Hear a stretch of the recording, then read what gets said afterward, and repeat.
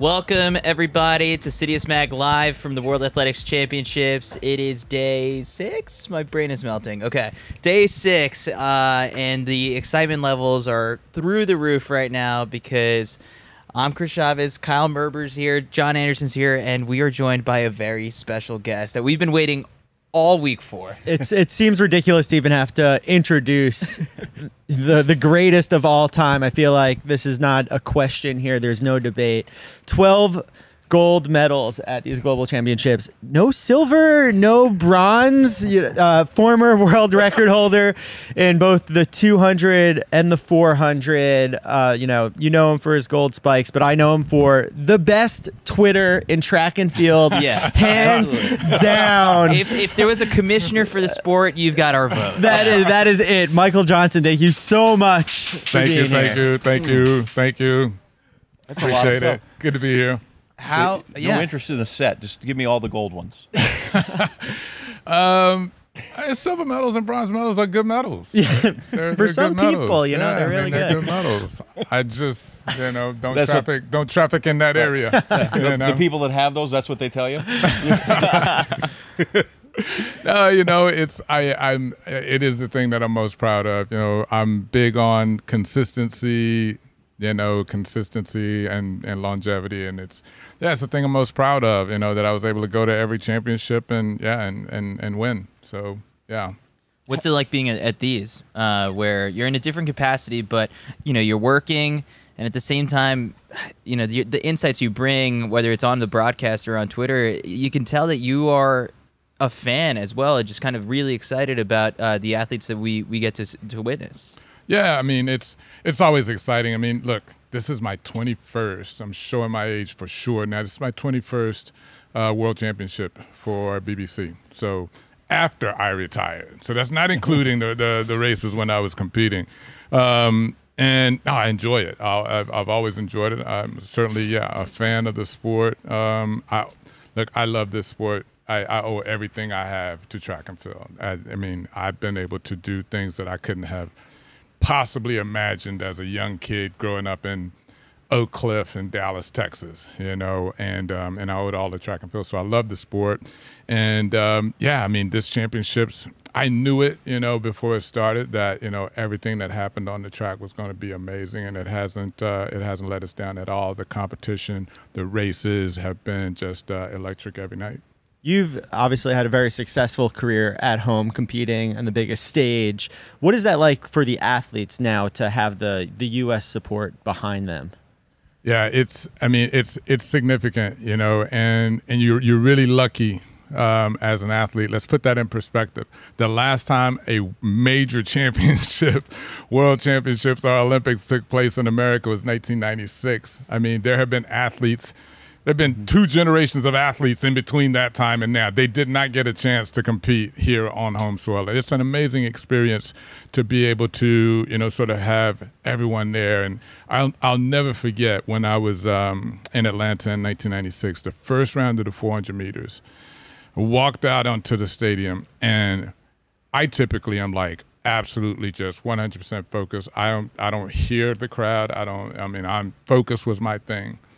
I broke focus. It was ridiculous. It was just the amount of noise and the screaming crowd. It was electric. And then that was round 1 of the 400. That happened every night thereafter. 3 more rounds of the 400, all 4 rounds of the 200, and it just gave you that energy. And of course, for me also, it's a difference between an Olympics and this is a world championship, but obviously I had the opportunity to make history there, and I did, and it changed everything with my career. It changed everything. I was able to transcend the sport as a result of having done what I did on American soil. Had I done that anywhere else, 4 years prior in Barcelona or 4 years later in Sydney, it wouldn't have had the same effect. Did you say 4 rounds of, was it both?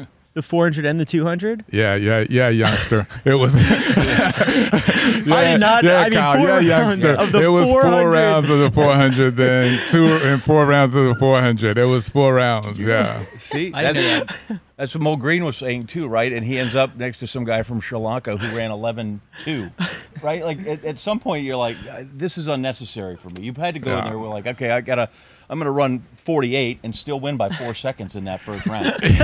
Yeah, I mean, I like what they've done in the 100 where they have the preliminary round, so it gives people an opportunity, to just sort of take part, and it's great. But you shouldn't have the other athletes going through that. So it's good that they've gotten down to 3 rounds, but this is ridiculous here. The schedule here is crazy. 400-meter schedule. No 400-meter runner wants to do that.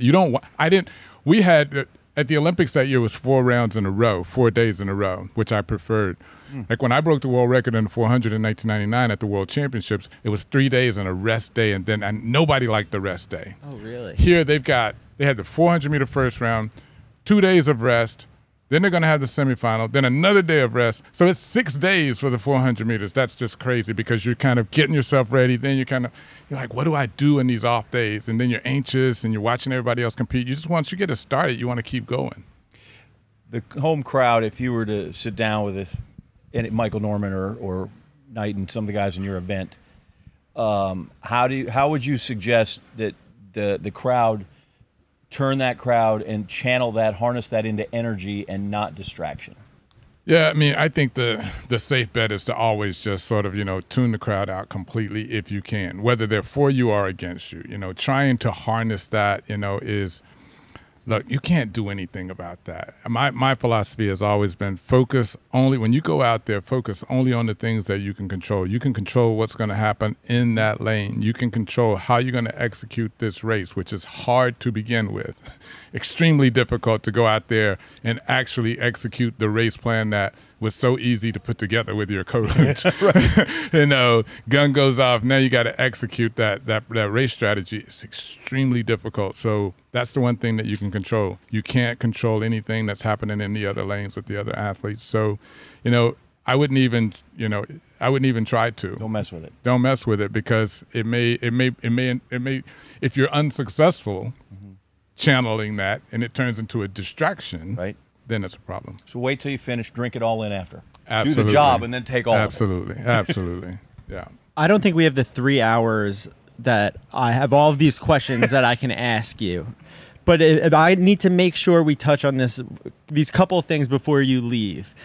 Your takes on the sport are you're obviously fast. Like, congrats. It was awesome. Like, we love that. But now you have such a good understanding of the marketing and the business side of the sport that seems like there's a disconnect that not everyone is seeing it through your lens. And I wanted to hear more about your opinions and how we can improve and whatnot. But did you think that way when you were an athlete, or did this only come later in, your years of wisdom and 21 championships later with the BBC? That's a great question. And you guys are doing a great job. I want to put that out there. I've been watching you guys. You can say anything positive about CITIUS MAG in that camera. CITIUS MAG is doing a fantastic job channeling the sport, getting the athletes in here, and now they're going to do a great job of paying me for that. All the seltzer you want. I'll take it. No, it's a great question, Kyle. So yes, here's my backstory. When I started in my professional career, my best friend was an NFL player, and he played for 15 years in the NFL. And most of my close friends were NFL players. And I saw how they were treated, the sort of how they were revered, how they were respected as professionals, how they were treated, how they were financially compensated, the resources that were available to them from the NFL. And they were all track fans. And so they were all kind of like, we'd go out, for example, and they'd be like, y'all don't know who this is, because they thought, because they all had run track, right? So even though they're NFL players, they're like, yeah, Michael's, he's the shit, right? I'm world champion. And, we roll up to this club and they're like, all these NFL players are like, y'all don't know who that is, right? But anyway, so that was my experience. And I always felt, as a professional, Yeah, I should be treated as a professional. I saw what that looked like firsthand every day with those guys. And so I demanded that sort of treatment from meet organizers, from my sponsors, and I got it. I was running fast, but I got that sort of treatment, and I got that sort of compensation. I got that sort of respect. And so I've always wanted that for other athletes because it's good, you know, when that happens. And it's heartbreaking, to be honest, as an athlete in this sport, to see when that doesn't happen, because I know how talented these athletes are. I know how respected they should be. So I've always seen that. I finished my career. I was involved in all of my contract negotiations with my agent. I was very much involved in that process. When I finished my track career, I represented some athletes for a minute, you know, just because it was Jeremy Warner who was coached by my coach. I was his mentor. And I didn't want to be in that business necessarily, but I couldn't, you know, find anyone who was, you know, thinking through that lens of how do we make sure that he's, you know, marketed as a professional, and then represented Galen Rupp and a couple other folks. So, and then ever since I retired, I've worked for BBC, you know, and so seeing the sport through the lens of television. I've been a part of an ownership group that owned the Dallas Mavericks. We sold it to Mark Cuban. So I've been on the other side of sports business. So I've seen sports, and I've been able to always come back to track and field and look at it through all of those lenses, and that's what gives me my perspective. We had the opportunity to sit down with Seb Coe, and we were talking about how this championships isn't just about getting the sport popularized next year or, you know, just this week. It's all of the lead up to LA 2028, and it's the ripple effects of what you do today you might not see immediately. I think of Atlanta. So, you know, my hometown is the same as Derek Adkins, and after Atlanta, he came back to my elementary school and he brought his gold medal, and that's why I signed up for track and field. And then being a Long Islander, the Goodwill Games, it's about the long-term vision for a lot of the things we do, right? Like you're not going to see, there's nothing that we can do today that will help us later today. You know, I think that's a big question. So let's go back. I think that one of the things when it comes to what needs to be done in this sport, I think we have to go back and understand sort of where the sport has been, where it is now, and where we're trying to go. So in the 90s, when I was competing in this sport, it wasn't amazing then. I was hearing then about the good old days when, you know, there was, you know, meets on television all of the time, the, you know, fastest people in the world, the track athletes were household names. I was hearing about that, and that wasn't happening in the 90s when I was at my height of my career. And so that was a problem then. Television, you know, evolved from, you know, 4 channels, you know, to cable television. And then, you know, the internet evolved to Web 1. Now we're going into Web 2 and metaverse and all sorts of things, right? Dialed in. And the problem with track and field is that, unlike other sports who have always all seen those things coming, and how do we adapt our product to make sure that it continues to maintain its dominant position or wherever we're positioned, and engage an audience and understand how fans, sports fans, and how people, you know, sort of consume media and their habits around media. Other sports have always had their finger on the pulse of that because they have to. Track and field hasn't done that. So where we are today is we are decades behind because nothing happened. To Seb Coe's, I know Seb, I've known him well, consider him a friend. No, I'm not sure if he still considers me a friend, but in all of the criticism of sort of the things that he has done or hasn't done, one thing he had to do when he first got in, and I supported Seb's candidacy for president, one of the things he had to do at the very beginning was clean up all of the governance issues because it was an absolute nightmare. Mm-hmm. But what hasn't happened, and where I've been disappointed, is the recognition that, hey, we are light years behind. We need a long-term program. To your point, we're not going to be able to do anything today. But the things that we can do, there are some things we can start doing today. In soccer, you've heard the own goal. We can stop scoring own goals because we score a lot of them in this sport. We can stop doing that. We can package the sport in a way that where it's actually attractive to media and attractive to maybe to outside investors who may want to come into the sport. But as long as we are doing things that, continue to make our sport look amateur. Somebody tweeted at me yesterday and said, MJ Gold, why does it look so amateur? I mean, and one of the problems we have inside the sport is, and I said this in my reply, is typically what we do in this sport is we defend and attack immediately, as opposed to asking, why does he think it looks amateur? And does it? And how do we fix that? So I think that it's a lot, and the question is typically, well, what can be done?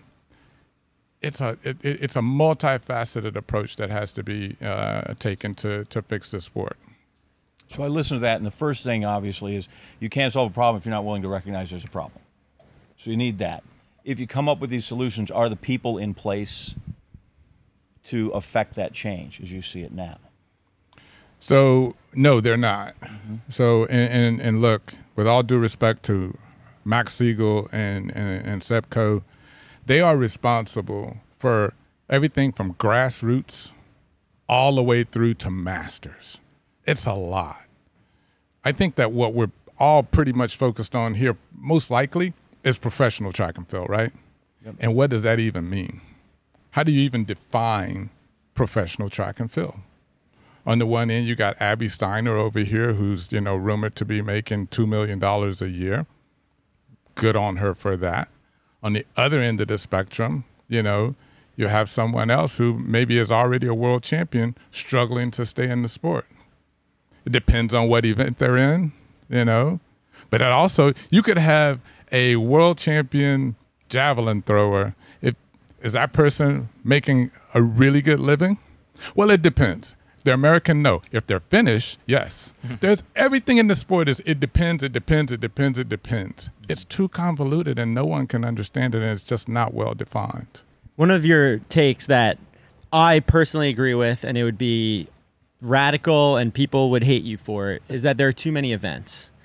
And I think of cricket and what they did as a sport, and they said, look, 5-day matches. The Ashes test is not going to get done. Drinking tea and the tea break, it's too long. I mean, I can't even watch 30 minutes on Netflix without looking at my phone.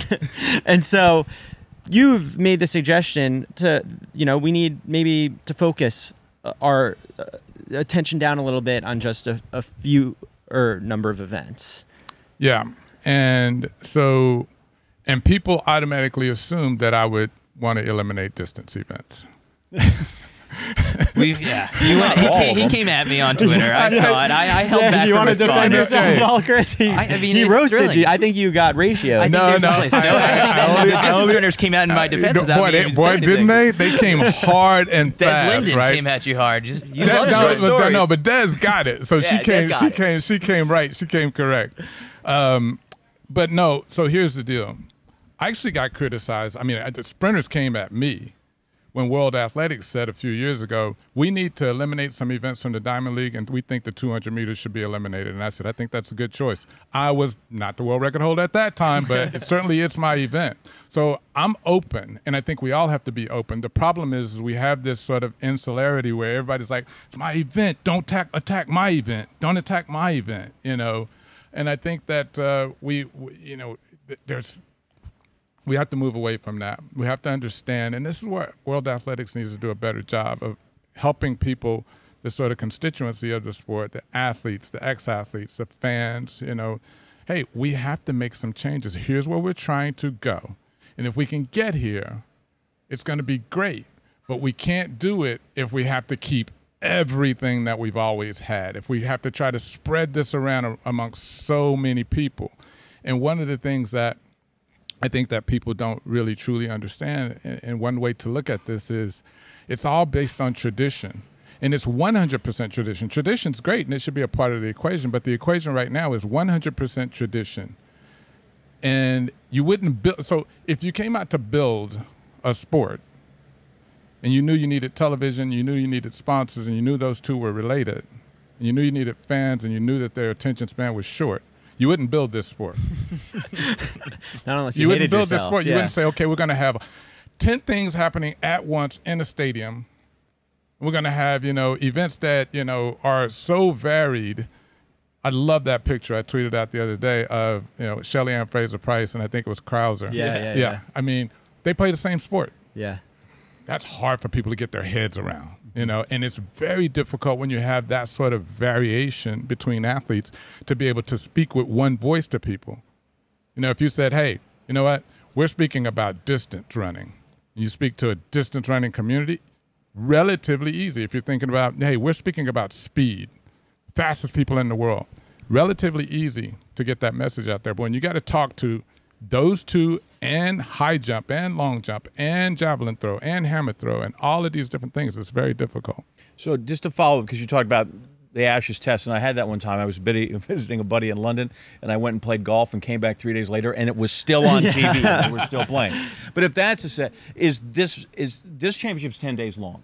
Too long. We're asking a lot of our viewers and our fans to come in, and we kind of, I feel almost like we piecemeal it out to them. Here's a couple of finals here and there. How would you change the dynamic of that? Because we're asking people to spend a week and a half. Yeah, I think we have to think about, as a sport right now, we have 1 foot in the sort of model, which I think is a valid model, this World Championship model. It's a 10-day multi-event, lots of countries, lots of participants. It's a mini Olympics. People love the Olympics. So there's a market for this, But we have 1 foot in the Olympics, 1 foot in professional. Because a lot of what we're talking about may not apply to the world championships that World Athletics puts on. But when there is no world championships, there is no Olympics, we try to have a professional sport, but it struggles. And I think that may be a different thing. Mm-hmm. And that's where you then have your one-day meetings that don't need to try to be a mini Olympics on one day. Mm-hmm. You need to specialize in a handful of events, and they don't need to, look, I'm absolutely, if you look at my social media when I veer off of track and field and I'm on to politics and social issues, I'm all for democracy. I'm militant about that shit, right? But when it comes to business, this democracy that we try to do in track and field, where it has to be equal across every event and all people, does not work. It makes it extraordinarily difficult, and you can't do that in professional sport. You get the NCAA. Right, UW Oshkosh gets the same vote as Baylor as Alabama, and they're not all the same thing. Right, exactly. I think the way to do it you need a long runway. So you can't just say, hey, by the way, we're not doing the steeplechase this year.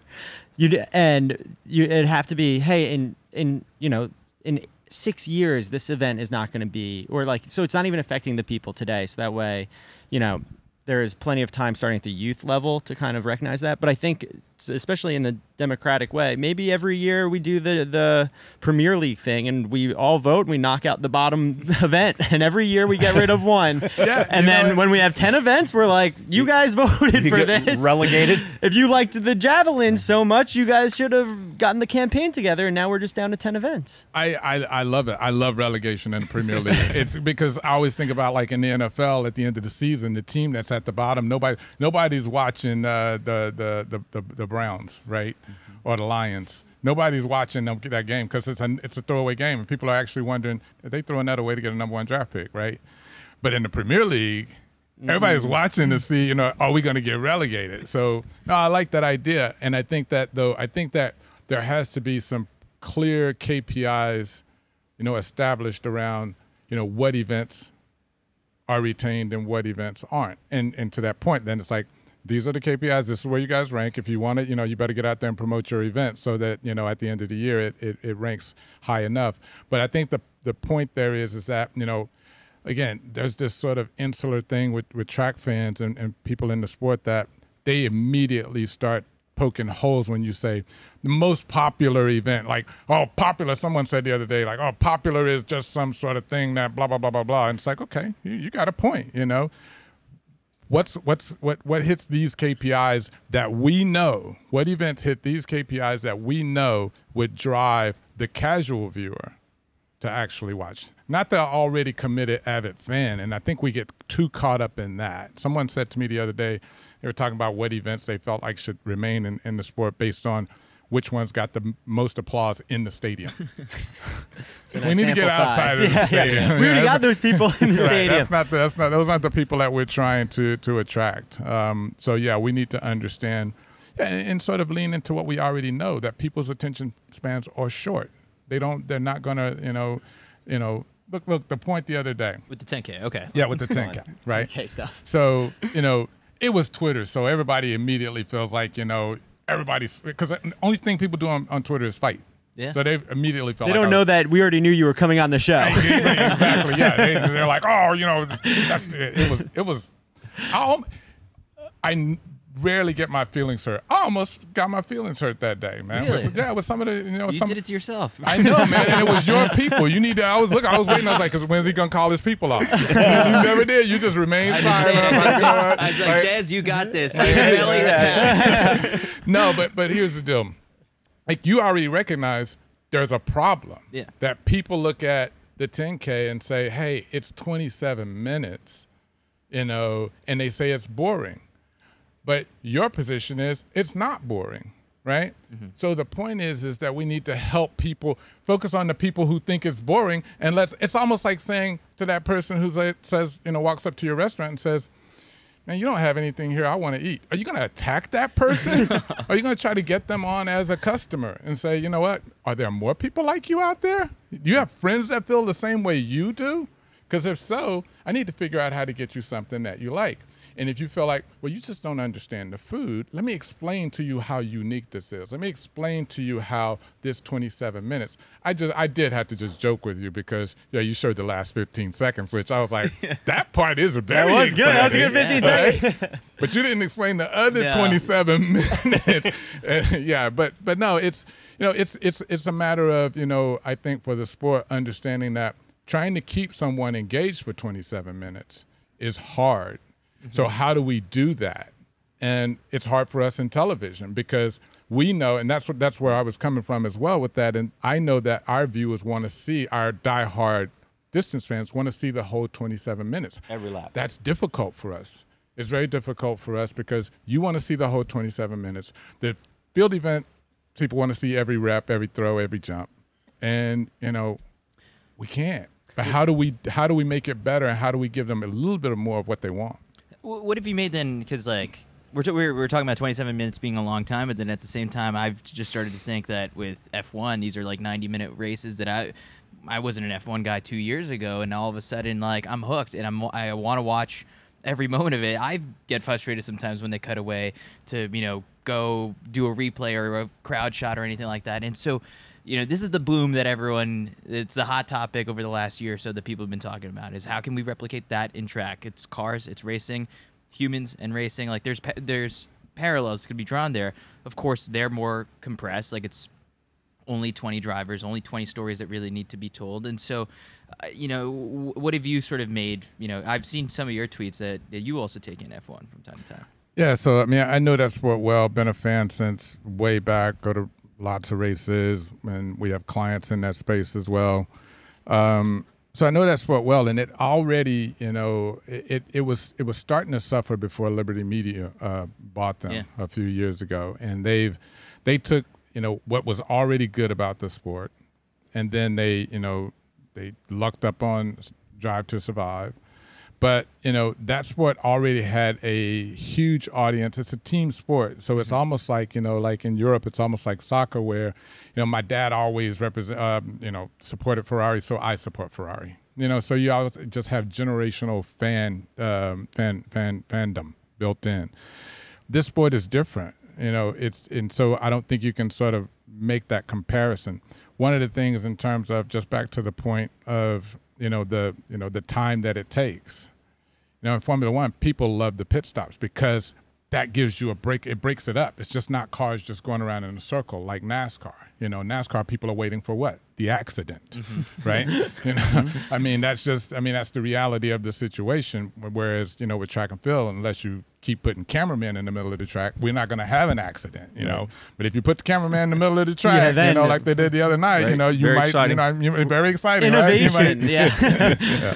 So the team thing is often people's idea that they'll throw out to us, because we love having these conversations. It's like, we just need pro track teams. And I think you're probably an interesting person to talk about, both as an athlete but also as an agent. Can you imagine telling Jeremy Warner that he got traded to New York and has to go run for Frank Gagliano now? Like, how's that conversation going to go? It doesn't seem like our sport is set up in any which way for that team competition outside of countries. I'm not sure. I think you could take, a Tour de France type, where it's like you're your own free agent.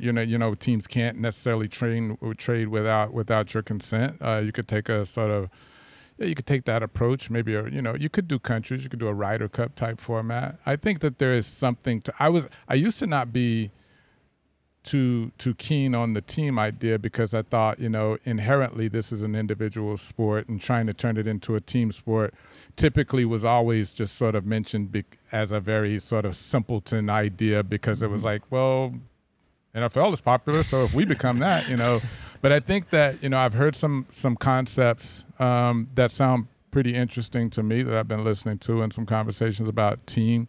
And I think there could be some opportunities there, because look, it would be exponentially easier to gain fans if you have teams. You just would need to do it in the right way. So I'm opening up to that idea. So I think of teams, but you touch on it, like the country is the most popular thing, and it has been here, whether you watch the Olympics or this. And I was texting the other night during the men's high jump with Dwight Stones, first guy over 230, as the bar went to 230. And he said, I set that record 49 years ago last week. What? And he said, I was in Munich, and it was just a triangular, but it was the U.S., it was West Germany, and it was Switzerland. If we did, understanding now when you talk about the Ryder Cup, because they argue about who gets paid and should I be donating my time, but would it be easier if we had more occasions where we had a Team USA to get behind? Because we used to always have the big USA-Russia duel, and that was a huge thing, and we did that more and more often. And if you could structure that where you had 4 or 5 meets where we had a U.S. team, right, and you wouldn't have to have the same people all the time. We've got depth. You could, you wouldn't have to pick that. I feel like you could get sort of the team aspect, but you could get more people behind it, because there's nothing easier, even as divisive as we are now, to get behind red, white, and blue, or get behind whatever flag you're on. Yeah, I think that there's some merit to that. I think that a lot of these concepts, need to be. Look, we're all. I'm gonna assume. I don't know. I know your background. I don't know you guys' background so much, but I'm gonna assume that none of us here are, marketing gurus or branding. So yeah. So that my point is this. I think that a lot of people within track and field, myself included, and I try not to do it. I try not to, jump into too many things of, hey, I got the silver bullet here, But I think that a lot of that sort of gets thrown around without understanding that any of these concepts require a tremendous amount of, sort of modeling and testing and understanding, is this sustainable? Could this work? You can do a lot of work before you actually start to invest in and execute on those things. So I think that there's a lot of concepts, that one included. But, my guess is that if you took the 5 most viable concepts that I've heard, and you put them through the proper process of understanding, okay, what could really work here, given all of the various different issues, problems, assets, everything that, you would need to consider around the sport itself, and around, just sort of the media landscape today, the entertainment landscape, and how people consume their entertainment, their media, and all of those different things, you would probably get down to one pretty quickly after that, because you would find that it sounded like a good idea, and it would be, but given all of these things, that does not work. And I think that people have to understand that that's a process. I want to pitch you on what I think is the easiest solution, like that doesn't, change the whole landscape of the sport suddenly. I think one of the biggest problems that we have is that there's too many meets, and it's too difficult, therefore, to follow athletes. Like, you don't know which meets you're supposed to watch. When are these athletes racing? Because, especially with the ranking system, which I hate, any meet you can just decide that a random high school pop-up meet is worth as much to getting a certain time as the Oslo Diamond League meet. And those shouldn't be the same opportunity. And so something that I think is that we are too quick to like give any accreditation to meets. I think we should be way more strict. And it's like, no, and this is going to help decide who's a professional and who's not a professional. If you can't get your ass to Switzerland because there's one of the 20 professional meets in the year, if you can't find a way to afford that, then you don't get to compete in that professional race. And yes, we still have the diamond leagues, and you know, obviously there's only a certain number of lanes, but there's a pre-program, and athletes can have the opportunity there to compete in the pre-program before the main program. But like, too many meets. Just we need to decide these are the 20 possible meets where you can run qualifying times. They're all worth the same. No more of this A category, C category. And I just think that we need to take control, whether that's World Athletics or maybe even just within the country, USATF, but stop just letting everyone decide that they are a professional meet. Did you hear what Max Siegel said they're going to do next year? We haven't yet. We didn't go on the listening tour. I literally just got a text that he wants to do the show. So, so they are talking about more meets. And to your point, you got to get rid of meets. Here's the problem with that. So you got Paul Doyle doing meets, right? You got other folks doing meets. You got too many meets already. And this is the sort of one-dimensional thinking is a huge problem in the sport. Oh, let's just throw this against the wall to fix that problem, and that'll be it. So they're talking about more meets because athletes in the U.S. need more opportunities to compete. There's too many opportunities. Yeah, I 100% agree. But they feel like they can actually put money into a set of meets that they would actually own and that they would actually launch that will give athletes more of an opportunity. So they can say they've solved that problem. Willie Banks is saying, you know, hey, we're going to pay athletes a living wage of $80,000. Okay. I got another thought on that. But the problem that solves then creates another problem. A huge problem is that they even also, you know, talk about not enough head-to-head competition. Well, you just gave athletes more reasons to not compete against each other because now they got even more meets to go to. We're best friends now, just so you know. I mean, well, you still might have to apologize for your 10K stuff. I mean, you let them get beat up. But yeah, I mean, that is absolutely you know, one of the problems. You have to think about all of these different issues, and so many continue to accumulate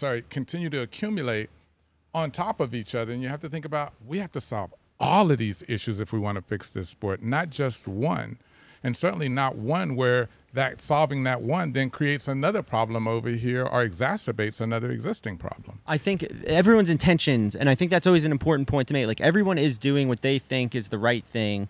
And, you know, people who are putting on races like this and like Paul, like that's great for his athletes. He's an agent and he's someone who loves the sport and is doing what he believes is best for his athletes and the sport and whatnot. But if everyone is trying to do that, then we run into these problems. And so I'm not even opposed to USATF taking control and having this series, but then what they should follow up and say, and if you don't run your qualifying time for USA's at one of these meets, you're not getting in.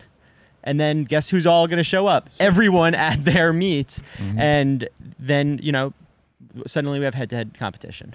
So if we go back to the movie Apollo 13, and there's a million there's a million problems, right? But Gene Kranz, the mission director, finally stops and goes, "What do we have on the ship that's good?" So as we're trying to sort this all out, I look at track and field. What do we have on the ship that's good? That we go, okay, right? We have athletes to promote and that are as good as anybody. But like, what is it that if we start from a position of strength, it's where? Yeah, great athletes. I mean, you look at what's happening here, and it bothers me actually when someone, you know, like Max will come on here, and if you start asking him about the sport, he'll start talking about how great the athletes are. That's not our problem. Our problem is that nobody knows how great they are. The great competition that we're having here at this women's and men's 200 meters, come on. I mean, before the event, not the 1500, how about that graphic? Not the 1500 meters last night. That was amazing. After the event and during the event, the build up to that was like, yeah, Ingebrigtsen's probably going to win, and yeah, and maybe, you know, that's great too. But the build up to these events, I mean, that's great stuff. and it's stuff that we're not getting out there. You're not getting that out there. So those are the assets. I mean, we have right now. I mean, here's one of the things that highlights one of my problems with the leaders in this sport. Over the last several years, and certainly since Bolt left, they've been saying, we don't have enough personalities in the sport. Bullshit. Right. Absolute bullshit. We saw him. Not enough. Oh, we don't. Athletes aren't running fast enough times, and they're not showing enough personality, and they keep putting it on the athletes. And that's come on. It's bullshit, and they know it, and that's where I get really, really frustrated, because so to your point, John, the athletes are great. They're the best. We do need to highlight them and not have them hidden in sort of the best and the best of the best. We need the best of the best to stand alone by themselves so that they actually are highlighted, but we have them sort of embedded in a much broader volume of athletes who are good. They're the best too. But we need the best of the best to be right there by themselves and have that sort of cutoff. These are the professionals, the best of the best, and have it so that the structure of the sport, to your point, the structure of the sport makes it so that they have to compete head to head, but they're also incentivized and rewarded for competing against one another. Yesterday, sitting where you were, was Trayvon Bromell, Marvin Bracey, and Robert Griffin III. Two of those are Baylor Bears, like me. Yeah, we should have had you on. And when you say, like, the personalities of the sport and, like, people being critical, and we were fortunate enough to sit down with Trayvon earlier in the year for a show similar to this for a couple hours, so we got to know Trey well. I'd never really spoken to Marvin the amount that I had, and those two guys had us dying of laughter, and then on the verge of tears, on the edge of our seats. I mean, they were bursting with personality, and it's just impossible to capture that immediately after a race in a 15-second TV clip. And it's just now a matter of how do we get everyone who is maybe the fringe fans that we're trying to attract to the sport, because, again, we already have people in the stadium, like, they're here. How do we get them to see how, I guess, dynamic of personalities those guys are? So here's what I think on that. I think two things. One, I think there's two stories to tell. And when I start talking about, storytelling of athletes, you get the diehard fans saying, Baja, I just want to see the race. I don't want to get into the stories behind, We do. And they do too. They don't even know that they actually do. Because it's like, you're following that athlete. You know who you want to win. It's not, if that was a robot out there running that time, you wouldn't be into it. So you already have bought into who that person is. They just don't even know.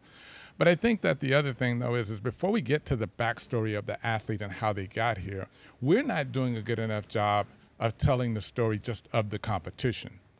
Why is this guy here? Why is this guy here? On the line. We do a pretty good job of it with BBC. NBC doesn't do a great job of it, and I worked for them before, and they're still doing the same thing. It's like, okay, got 8 people. Who are we going to focus on? This happens in the production meeting. Oh, we're going to focus on this athlete. So the camera's always on that one athlete in the build-up, and they're just talking about that person. There's no competition story of, hey, here are the 4 main protagonists. Here's who, why each one of them is here, and this is why each one of them, could have an opportunity to win here. And now you as the viewer are bought into the race, and you're going to get your payoff right away, unless it's the 10,000. But if it's a sprint, you're going to get a payoff right away. We're robbing ourselves of the opportunity to get people into that, sort of, to be honest, though, back to that point, though, we have a chance to do that with, distance events, because we can tell that story and we can talk about it, and our guys do a great job. I'm joking about, the distance stuff. I love it. But, but it has its problem. But that's our problem with the sprints, is that we're not telling that story, that competition story, and building it up. That 100-meter men the other night, and the women's 100 meters was a great story that wasn't actually told enough in the build-up. But to the other part of that, on your point there, is that telling the story of Trayvon Bromell, which is an amazing story, Marvin's story isn't as amazing as Raven said it was, obviously. Well, we fact-checked it with him. I was like, It's still good though. 7 kids. So there was a lot of embellishment that the Hulk put onto that. But no, that story should have been told beforehand. But if you sort of take someone like Trayvon, who has an amazing story, that story, I think realistically only is going to be picked up by mainstream media, not by us trying to push it out there. I don't care how much you push it out there. If the underlying sport that he plays, track and field, isn't of interest to mainstream media, then they're not going to go pick up that story. They're going to pick up that story when it's, hey, this is a great product. Track and field is something that we're interested in. We know that our viewers are interested in it. Now let's get into the personalities of the players. Listen, Melissa Jefferson would be a star if she was in the NFL, right? Junior year doesn't get recruited because she gave a marrow transplant so her dad could live. Yeah. And now has to go to a small school because she doesn't get recruited, right? If that's an NFL player, that's 8 minutes. It's Tom Rinaldi. He's making you cry. It's on Sunday night. It's on Sunday mornings. Yep. Where do we find the space to tell that story? At the end, I think that, here's how I look at this sport and where it is. You have a nucleus of the sport, which is just, what is this sport? What is this product? And then you have all of these ancillary things around the edge, like the stories of the athletes, the personalities, and all of those sorts of things. Until you fix those things, it's just not going to happen. Those can be amazing, because right now, I mean, you can't tell me that these aren't. You ask any athlete, you ask any person that why do people watch the Olympics? When they watch the Olympics and they watch track and field athletes, well, those are some of the most amazing athletes. The things that they're doing are amazing. You can't improve on the athletes in this sport. Yet, and that should be the main thing, right? Yet this sport sucks. And so that tells you right there, you have to fix the structure of the sport. And I think your point, we certainly agree on these couple of things, that, the structure of the sport in terms of too many events, it just sort of, it creates all of this noise and inconsistency. People don't know who a professional is. They don't know how the diamond. If people turn on and you actually do see a track meet, you don't know what it's for, what it means. How does it relate to this? We have world championships now. Someone turns on, seeing the world championships now. I was watching a meet 2 weeks ago. How does that one relate to this one? And there's just all sorts of inconsistencies like that. And I tweeted out earlier this year, because I was watching one of the early season meets in May, and I was like, I would think that somebody's watching this and they see, like, so all of the, like, 5 of the athletes of the 8 in that race have on the same uniform. Does that mean they're on the same team? Well, yes, maybe, but sometimes no. In this case, no. But if there are world championships, yes. But if they're competing against each other and they're from the same country, they got the same uniform on and they're on the same team, but they're not kind of really, working and helping each other. It's a mess. Something that you can hopefully give us good insight into, just because you've been in the TV and broadcast world, is and we only ever get in trouble for this. We don't have rights to the stuff, but the ability to share and, if you wanted to even just like tweet something out from the track, you'll get a strike down in a second. And also then that makes finding the races more difficult. You never know where anything is going to be on. You have to have a flow track password and a runner space password, which you're paying for, and hopefully cable you're paying for, and which none channel. of the other ones will tell you that the stuff is on the other place, so that whole side So everyone's very broken. protective of what they're doing. And so from a fan's perspective, from our perspective, I mean, much of what we do is we just want to aggregate and tell people everything that's going on and where you can watch and why it matters and make it easy for people. But even still, it's hard for us. How do we fix that problem? Because it's all over the place right now. Yeah, and I think that that's one of the things that that World Athletics should be trying to fix, because they're the only ones that can. They're the only ones that can say to all of their rights holders, "Hey, let's figure out, if you guys are going to try to help us grow this sport, let's figure out how to give up a little bit of these rights so that." Yeah, people can post and share on social media. And so, sort of organizations like yours, and there are more of these popping up. And I think that is very helpful to the sport. It's much more of a grassroots sort of, movement to get people interested in the sport, and help existing fans, help to retain them, because a lot of fans are going to go away if they don't have this sort of, insight into behind the scenes that, larger organizations. I mean, BBC is a huge organization. It's difficult for us to do what you guys do, but it's easier for you to do it. So I think that it's up to World Athletics to say, hey, this is going to help grow this sport. It's going to be better for you in the long term and the rights that you're paying for you to give up a little bit of those rights, and just allow this. And how can and talk to them and have that conversation. Like, how can we do that so that you don't feel like it's infringing on what you're paying for? And I think that they'd be open, but I don't think that there is that sort of thinking, to be honest, within an organization like World Athletics. And I think that there is enough noise outside, with people like us saying, oh, how do we do that? And I think that nobody has any faith or even sees World Athletics as the one to be the, entity sitting in the middle that could do that you feel like you have to do it on your own. And that's hard. It's the same thing that we talk about, the athletes. Athletes need to show more personality. You're not going to provide any resources for them to do that. You're not going to, provide come to them and say, hey, we have the cameras, we have the production team, we have the production crew to get that information out there and to be able to take your time. You got to do it yourself. People say athletes need to compete against each other more. And Max said, I'm talking to the agents about that. You're going to leave it to the agents and athletes? That needs to be structurally in the sport. You have that control. Like you said, have fewer meets and make it worth their time. You're pushing it over to the athletes and having them, because everybody in this sport, so there's two things that I notice that people in this sport do. We all do it, fans, athletes, coaches, everybody in this sport. It's like, sort of, it has to be, sort of done outside of the organizations because they don't do anything. And then the other thing is, we always got our hand out looking for charity. We deserve. I've been meaning to tweet this. Well, I'll just say it on here. Right now. I want to see a live Michael Johnson tweet being the thing is, if we will help ourselves in this sport as soon as we eliminate the word deserve from our vocabulary. I'm so sick and tired of hearing people talk about what is deserved.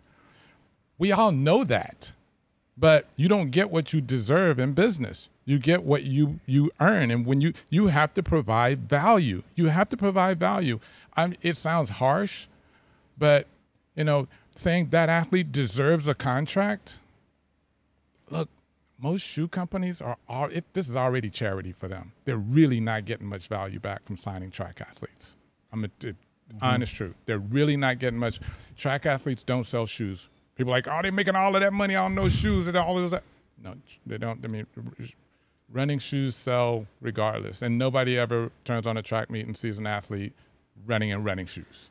I always think, people don't think in terms of ROI. Like, if you're going to give an athlete, X thousands of dollars, well, it's like, are you going to sell that many incrementality of that many more shoes because of it? In my professional career, I think the value that I provided, probably more than anything of just, showing up to races and running mediocre times, was putting on a track meet of my own. And that's probably when I moved the needle the most for Hoka at the time. Like once I was creating events and leveraging my role as a professional athlete, but it wasn't just showing up and being one of 15 guys on a start line in Italy. That didn't do anything.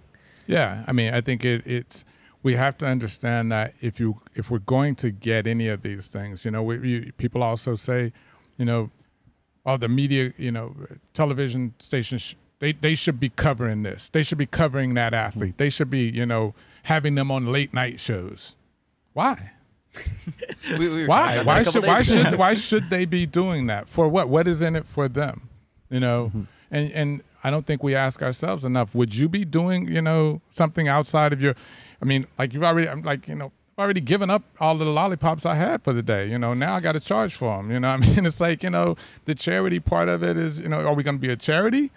Are we truly professional athletes here looking to be, valuable? And I think that that's a problem in the sport. And I think that because a lot of people have, honestly, the reason those things happen is what's really sad for me. And is I think that a lot of people had given up on the sport, even people within the sport, that it's always just going to be here. The one thing that is a real positive for me, though, is I haven't seen this much conversation as of late over the last several months around, hey, what needs to be done? there's a lot of that conversation now going on with athletes.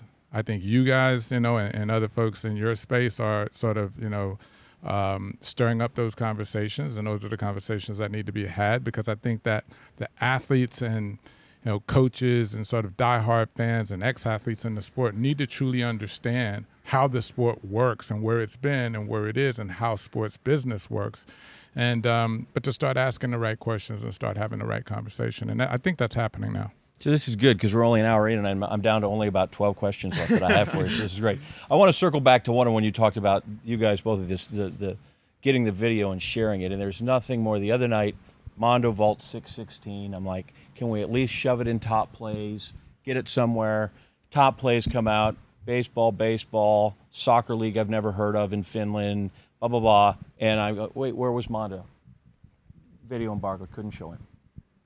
There was right? actually the viral tweet of an old video of Mondo. There's nothing that grabs you like the pole vault, right? Like people go, wow, that's unbelievable. I always say, like if you watch tennis on TV, you can go, oh, I can go to the park and play tennis. I see golfers on TV, I can go play golf. Like if you just saw, hey, it's the pole vault, and I could go to the park and there was pole vault mats, and like it'd be the #2 killer of young men in America. I don't went through and did that, right? True. But the fact that you couldn't show that that's criminal. And how they don't understand, whoever it is, that if I show that, I'm going to want to watch him next time if you show him on your channel or my channel or whatever. Like that's where instead of protecting my piece of the pie, throw the damn pie. This has been a situation in track and field for so long at varying different levels, where you're talking about this is the governing body. Now we've got to maximize our revenue, and we can get a little bit of money from these rights holders, and we can maximize that by saying, hey, you know what? That won't be seen anywhere else but on your network, right? It's the same situation with, sponsors for athletes.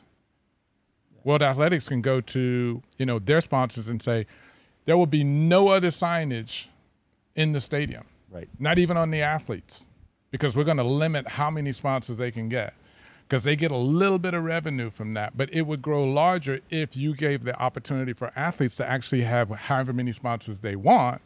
And then you have athletes out there actually acting as your sales associates, basically getting their own sponsors, bringing them into the sport, and then that sponsor decides, you know what, I'm going to sponsor some more athletes. Doesn't hurt. Jim Furyk looks like a NASCAR driver, right? When you go out and play golf, he's got here and here and on the back and the hat. Exactly. The only reason they limit it is to, so there's this limited amount of resources and funds, and they try to maximize it, but no one wants to make the bold decision to, hey, you know what?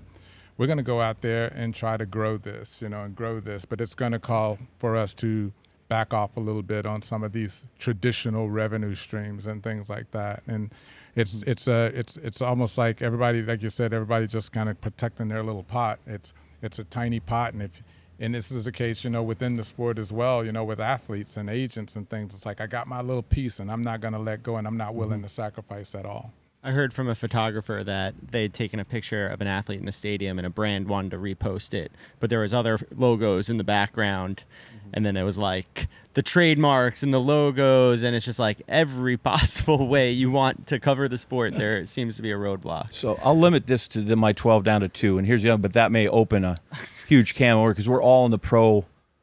We've been so much here pro, how do we fix this, how do we fix this? But you talk about Baylor.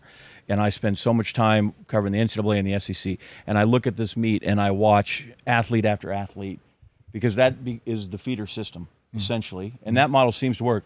I am terrified as conferences realign and football gains more and more power that the sport at the NCAA level is going to get just steamrolled, and that's going to hurt long term with athletes that come into the program. Do you have an eye on that?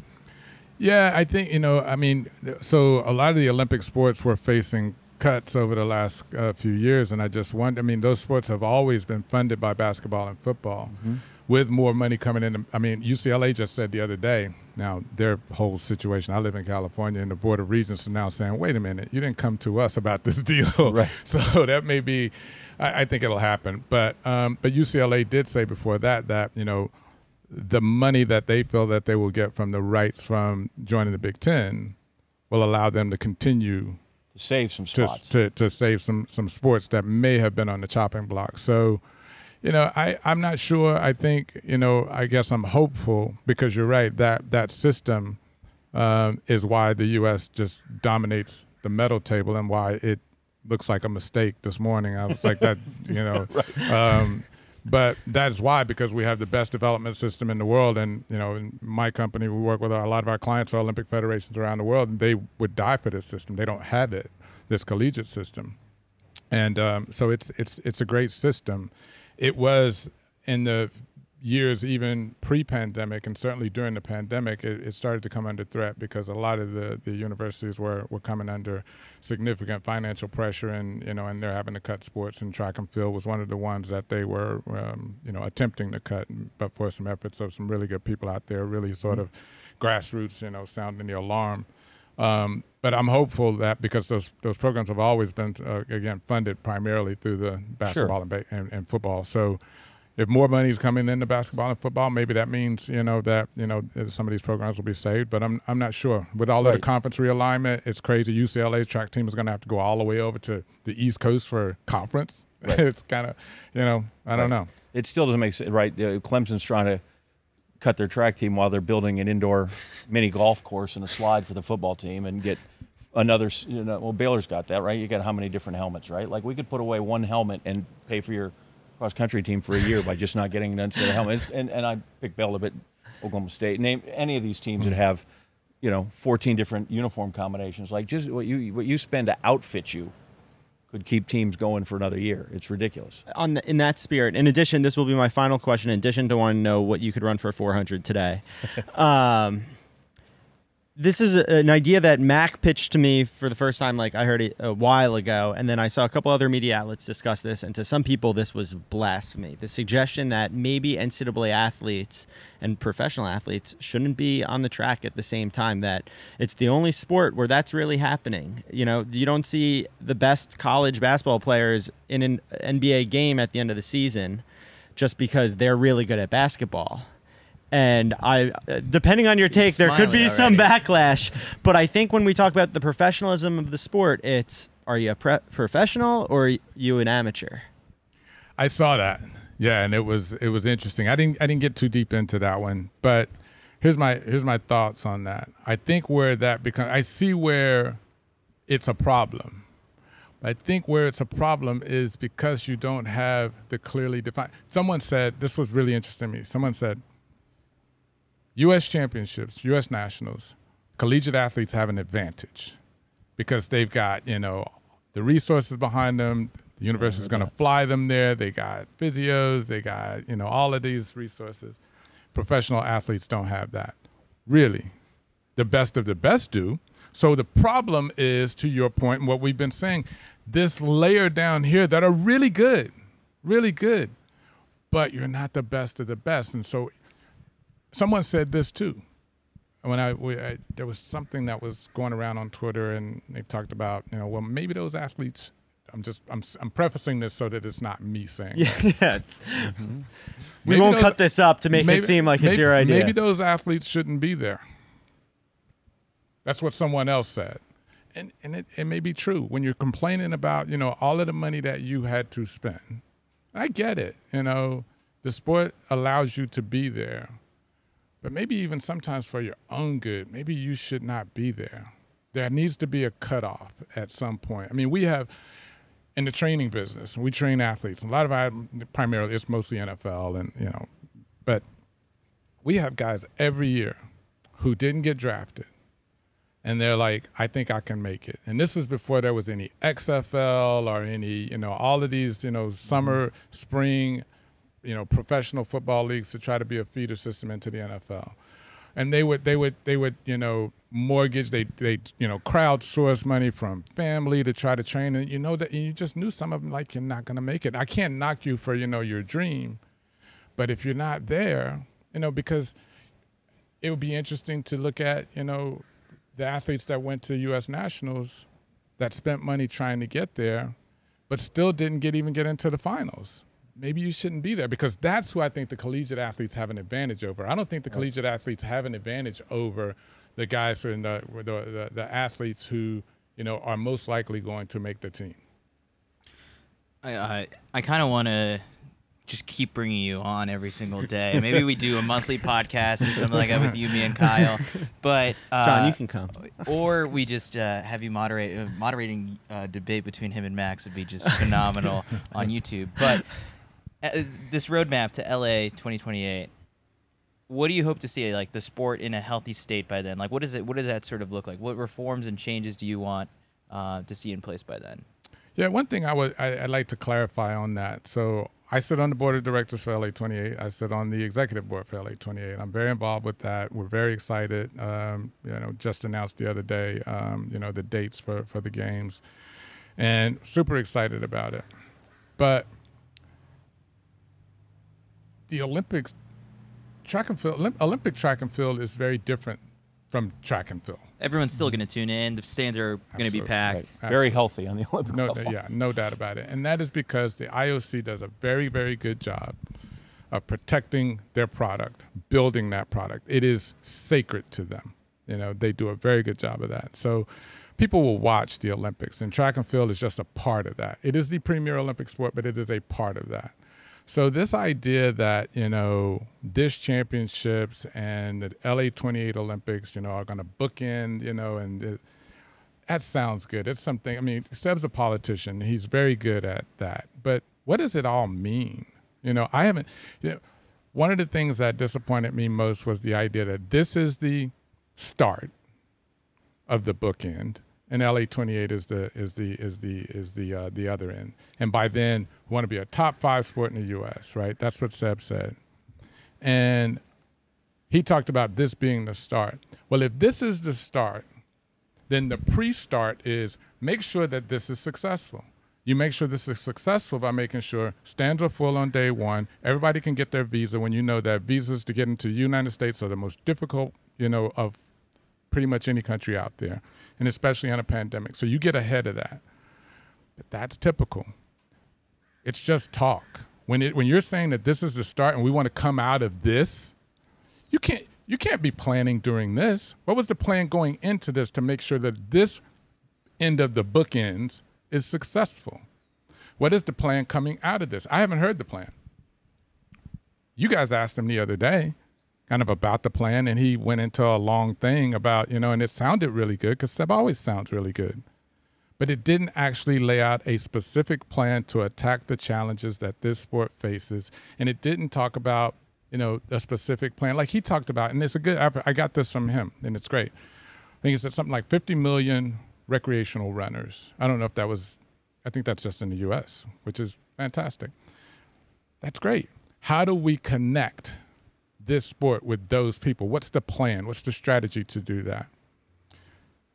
Youth track and field, high school level, youth track and field, most participated sport by youth athletes of all of them. That's fantastic. How do we connect that to this? How do we make sure, did anybody do anything to make sure that they all know where to find this championships on their television, or streaming? Hard to find. No.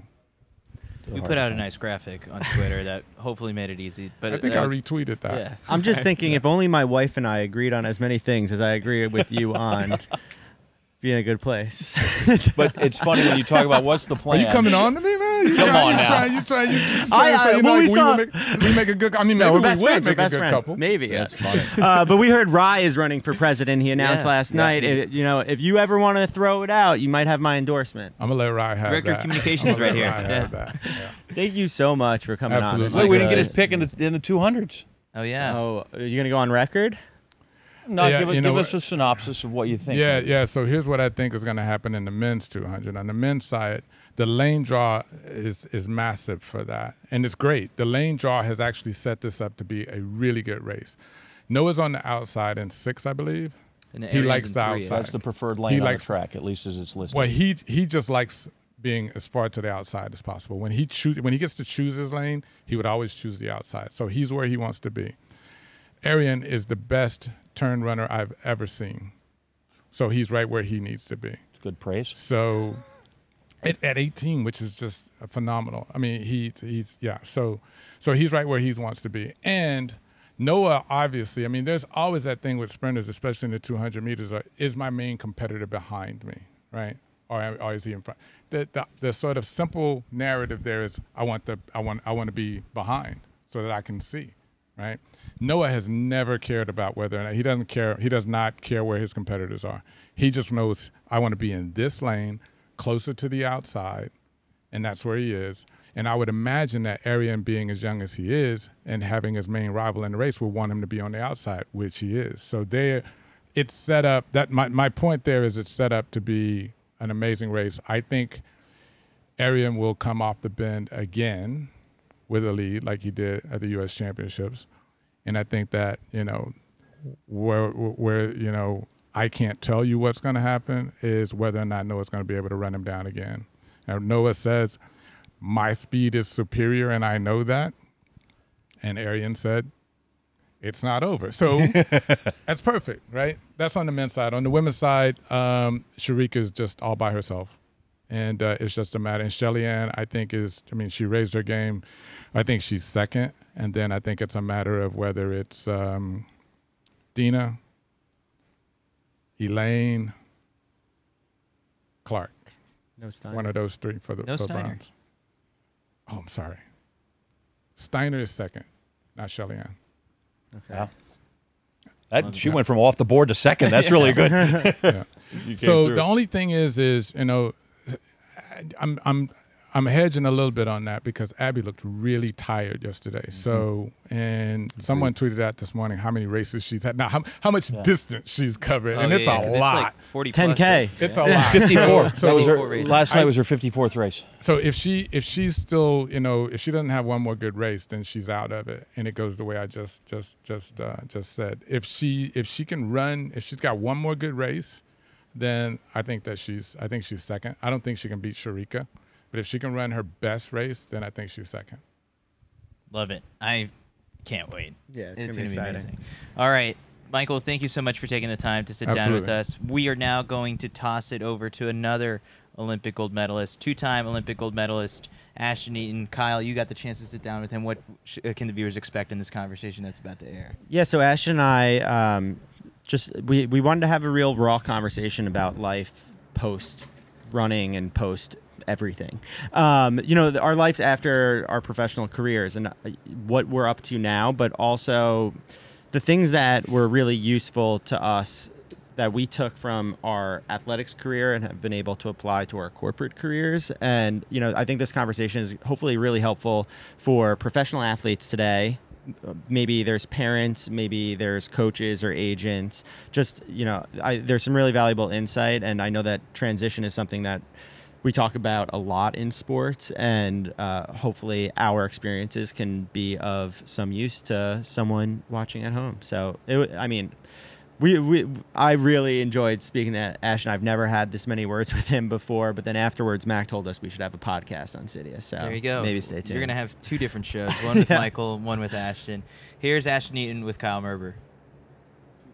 By my normal co-hosts, Chris Chavez or John Anderson. Instead, I'm sitting down with the man who needs no introduction, two-time Olympic gold medalist, former world record holder, Ashton Eaton. And I'm really excited about this conversation because we'll probably touch on some track and field and athletic stuff, but I hope we do. That's all I know. But it's been a few years since you have finished competing. It's been a couple of years since I've finished my career, and I guess I want to start by kind of catching up. What have you been up to? What is life like, now that you're retired from your first life? Yeah, I'm glad you said retired from your first life because I don't want to be fully retired. And I think a lot of people see athletes who retire with some success and they're like, oh, you can just retire and go chill now. It's like, no, I really can't. Not baseball players. Yeah, not baseball, not football players. But I think first and foremost, the priority that I'd like to highlight is the family. Yeah, let's do that. So some exciting news. Yeah, so we have our son. His name's Ander. He's 2.5. And we just had our second child, our daughter. Her name's Elian, and she's 6 weeks old. Congrats, man. Yeah. So we're pretty excited about that. What are you doing here? What am I? Yeah, no, trust me. It's like I'm gonna go down and have a great day in Eugene. Brianne, you just chill up in at home and take care of the kids. No, it's actually insanely challenging. Way harder than decathlon, way harder than sports. Just making sure that you've created this life and they survive and have like good experiences. But it's also great. It's like the most rewarding thing I've ever done. So that's really kept us busy for the last couple years. But initially after sport, we moved to San Francisco. So at the end of 2017, which is the year we announced our retirement, moved down to San Francisco. And the whole reason was to just change the environment. I was always interested in science and technology. Brienne kind of wanted to do something new. So we thought, let's go to where like the startups are happening and the VCs and the money, and figure out like, what is all this startup stuff about and science and tech about? So when I was down there, spent about a year just networking. Okay, that's what I was going to ask. How quickly, like, did you enjoy any time by the pool before diving in? Yeah, I mean, that year in 2017, I think we like officially announced retirement January of that year. Spent the whole rest of the year actually visiting friends and family quite a bit, and going back to the people who supported us, but that we also neglected to try to achieve some of the things that we wanted to achieve. So that was really good. And then we packed up and moved, and then that whole kind of 2018 was meeting people. And maybe this will help athletes who are in a transition. Largely the point of the conversation. Yeah, exactly. Or thinking about going through it. I was just literally cold emailing people. I was looking up companies who I thought were doing interesting things. It's kind of like, it's like the fact that you were the best athlete in the world now sending cold emails. It's talk about a humbling experience, and you probably had to swallow some ego there at times. Well, I think yes, to a certain degree, but it didn't, how should I put this? I didn't think I was like that great, if you will. So it wasn't hard for me to just, I didn't feel like that was me coming like down or something like that to try to send emails to people I had no clue, what they were working on. And I knew they probably wouldn't know me. But I did use that success in sport to, I think, as like an attention grabber to try to see if they would listen. Yeah.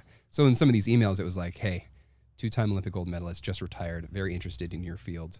Would you be willing to talk? And people respond. Yeah, they actually responded. Yeah. A lot of people said yes. So I went on a lot of visits, saw some cool stuff. And ultimately met some folks, got to San Francisco, joined a software startup. And the goal there was actually just learn from an incredible team about how companies work. Because I was thinking, man, interested in this stuff. I'm interested in companies and startups. I can go get my MBA, or I can just like join a company. So I just joined a company. Was there for about a year, learned a ton. I was the 12th person on the team. Everybody was a software engineer. And for me personally, I was always juggling, should I just work or go to school? Mm-hmm. Because I was very interested in engineering. And I said, all right, to hell with it. I'm going back to school. So 2019, I left that company and started studying for mechanical engineering. Where were you doing that? I was doing actually community college in San Francisco, because my degree at Oregon was just like a Bachelor of Arts. I didn't do any of the math or science. Frankly, was a little bit too afraid to do that and also not spend a lot of time on it. So I started these classes and I was like, why did I wait so long to do this? I mean, I just fell in love with physics, fell in love with chemistry and engineering. And at the same exact time, I went and did like a panel at Intel. As an athlete. As an athlete. Yeah. So they invited me. They said, come speak with Simone Biles. We want to kind of, I think they had just announced being an Olympic sponsor. And I said, sure, why not? And it was there that I was like in the green room, and somebody who worked at Intel in their Olympic technology group, didn't even know that existed, was like, hey, we're doing something with human performance and cameras and engineering. Just heard that you're going back to school for that. Would you want to work with us? And I was like, You didn't have to email. I didn't have to email. I know. It came to you finally. Yeah. And I was like, okay, yeah, let's try it out. So started out as a contractor, and then did that for a year while I was doing school. And then COVID hit. So this is 2020. And I was like, all right. And then we had our son as well. So COVID hit, we had our son. And I was like, I'm going to go to work full time, stop the school thing. And we were focusing on a project for the Olympic Games, actually. And we piloted it here at the U.S. trials in 2021. So worked on that for 2 years.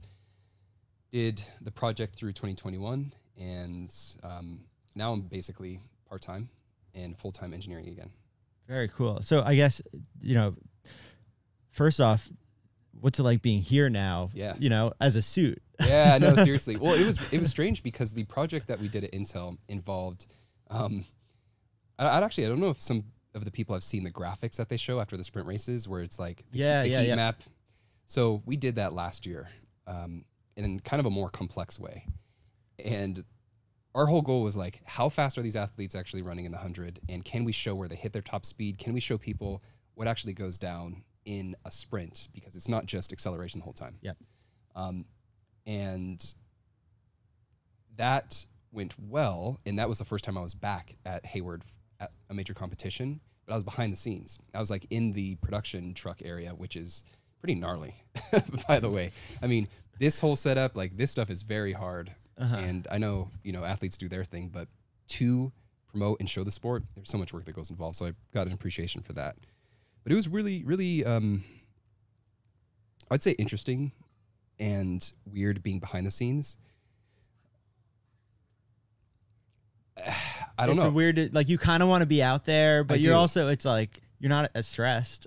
You get to enjoy it a little bit. Yeah, it's true. I mean, live production is actually pretty stressful. I'd say the same as being an athlete getting ready to go into the blocks. You have to like perform in the moment. Yeah. So there is that aspect that I brought to it, but I don't know. It's just, it's a different world, one that I wasn't used to, but one that I felt like I should contribute to, because I think it does contribute to the sport growing. So.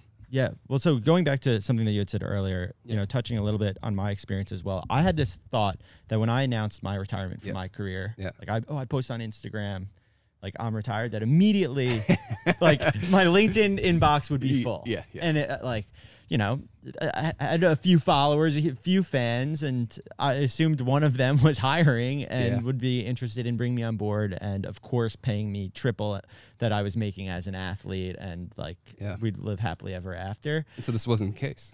They just said everyone was very happy. They were congratulations. Yeah. And then slowly it turned into just a lot of compliments. Like, you're going to do so well in whatever you decide to do next. Like, anyone who hires you will be so lucky. Right. Okay. And where are they? Yeah. And like, kid, do you have anything for me? And So did you ask that question? well, in private conversation, not via Instagram, but no, as people followed up and, what are you going to do? What are you interested in? Yeah. My advice first and foremost is and this is what I learned. Well, first of all, what were you interested in? But did you know? I had a vague sense, and it was a journey. And this is, I think what you probably did right is taking your time to really figure it out and have a lot of those conversations. Sure. Because as I had those conversations, what I wanted to do changed and evolved. Interesting. And I would talk to different people. I think initially I said, I want to be in the sport.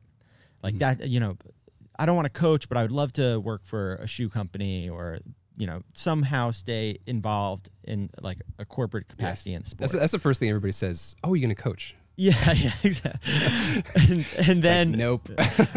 And then as I had those conversations, I realized the things that I wanted to do didn't line up with like just selling shoes. At least, immediately after. I'd been trying to sell shoes for the previous 7 years as an athlete. Sure. I didn't want to keep trying to sell shoes. Sure. And so as I had those conversations and I learned about jobs that I didn't know about existed. Yeah.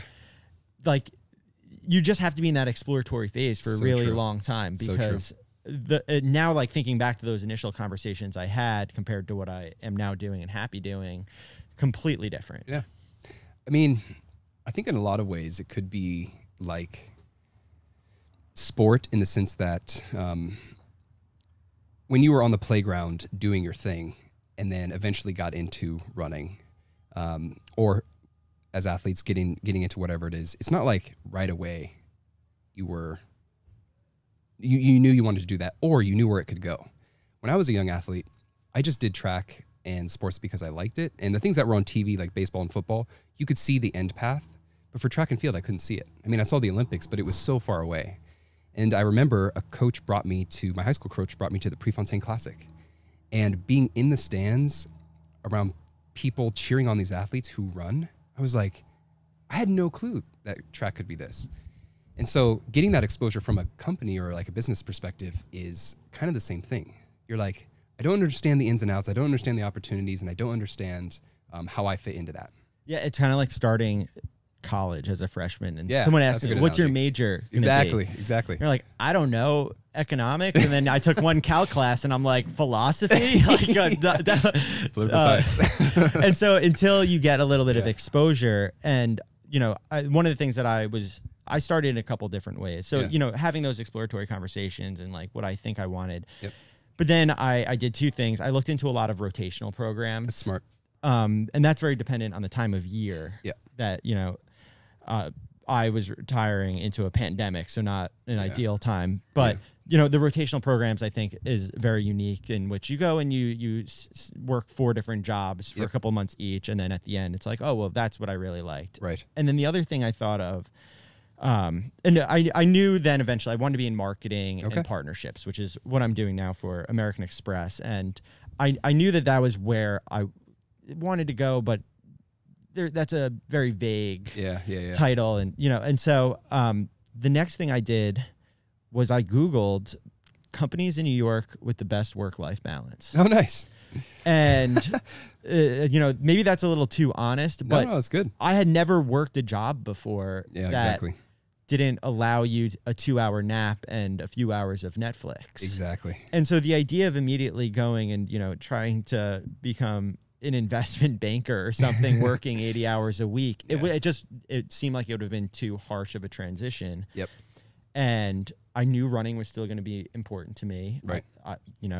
My family is growing as well. I have a daughter 8 months back home. That's awesome. Yeah. Congrats. Day one showing up here, she crawled for the first time. Oh, that's amazing. Yeah. So I had to miss that.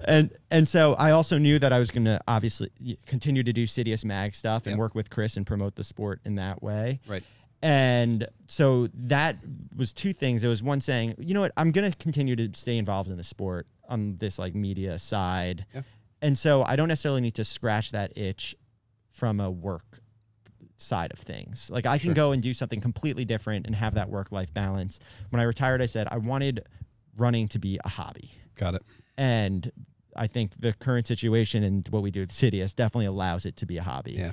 But work-life balance was really important to me. And, it's allowed me to do this. And that's also, I think, coming to a big company allowed that structure. That makes sense. And the training and the exposure that we had talked a little bit about. Well, one question I have for you is, when you retired, did you struggle with who you were?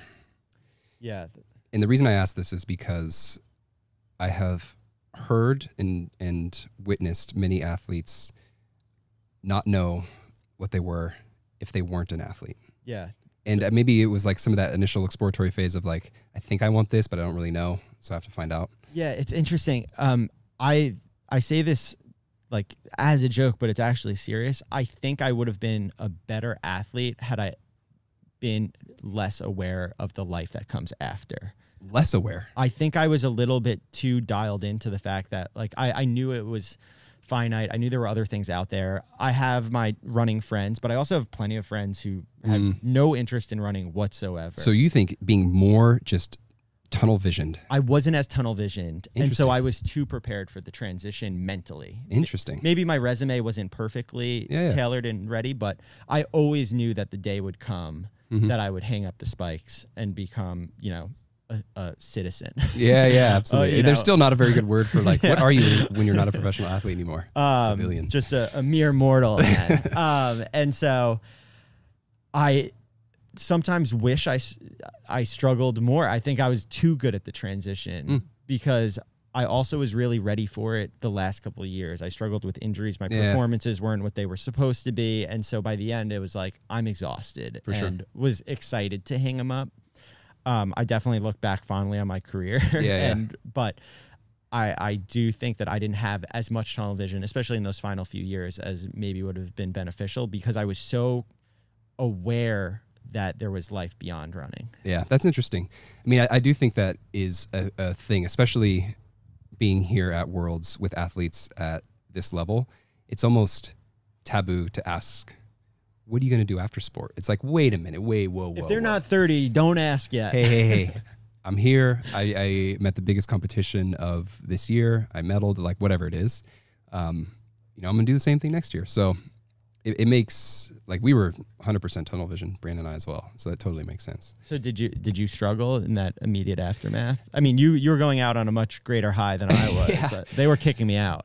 Yeah, for us, it was our decision to leave. And I was aware that there was a few ways that you could stop being a track and field athlete. You could get injured. You could become old and not do as well, or you could do it on your own. And I had seen examples of all of those things, but it seemed like a majority did the injury thing, or just kind of like the fade thing.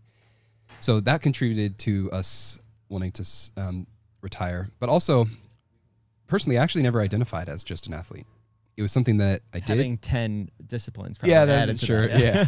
But I mean, I did sport my whole life. It was the only thing I knew, but I didn't, I don't know. I've always just been the kind of person that's like, I'm not necessarily that thing that I'm doing. I've always had other interests. And so for me, I was just ready, and it was okay to say, did the things that I tried to do as best as I could do them. Maybe there was more left, but this for somebody else now. So, having that balance and doing other things and, diversity of events and interests, have you found really applicable skills that maybe people wouldn't have been aware of? And then all of a sudden you get in the workplace and you see maybe other people's strengths or weaknesses and your own and how it lines up. And it's like, well, I can do this really well because I was an elite athlete. Yes, is the short answer. The long answer is, and I think this is athletes who try to move on beyond sport, I think struggle with, what do I know or what am I doing that can contribute to anything that's not sport? What I have found after being out of sport for 5 years is that what people call soft skills, employers love. Like, it's hard until you see it in action, though. Everyone has a soft skill.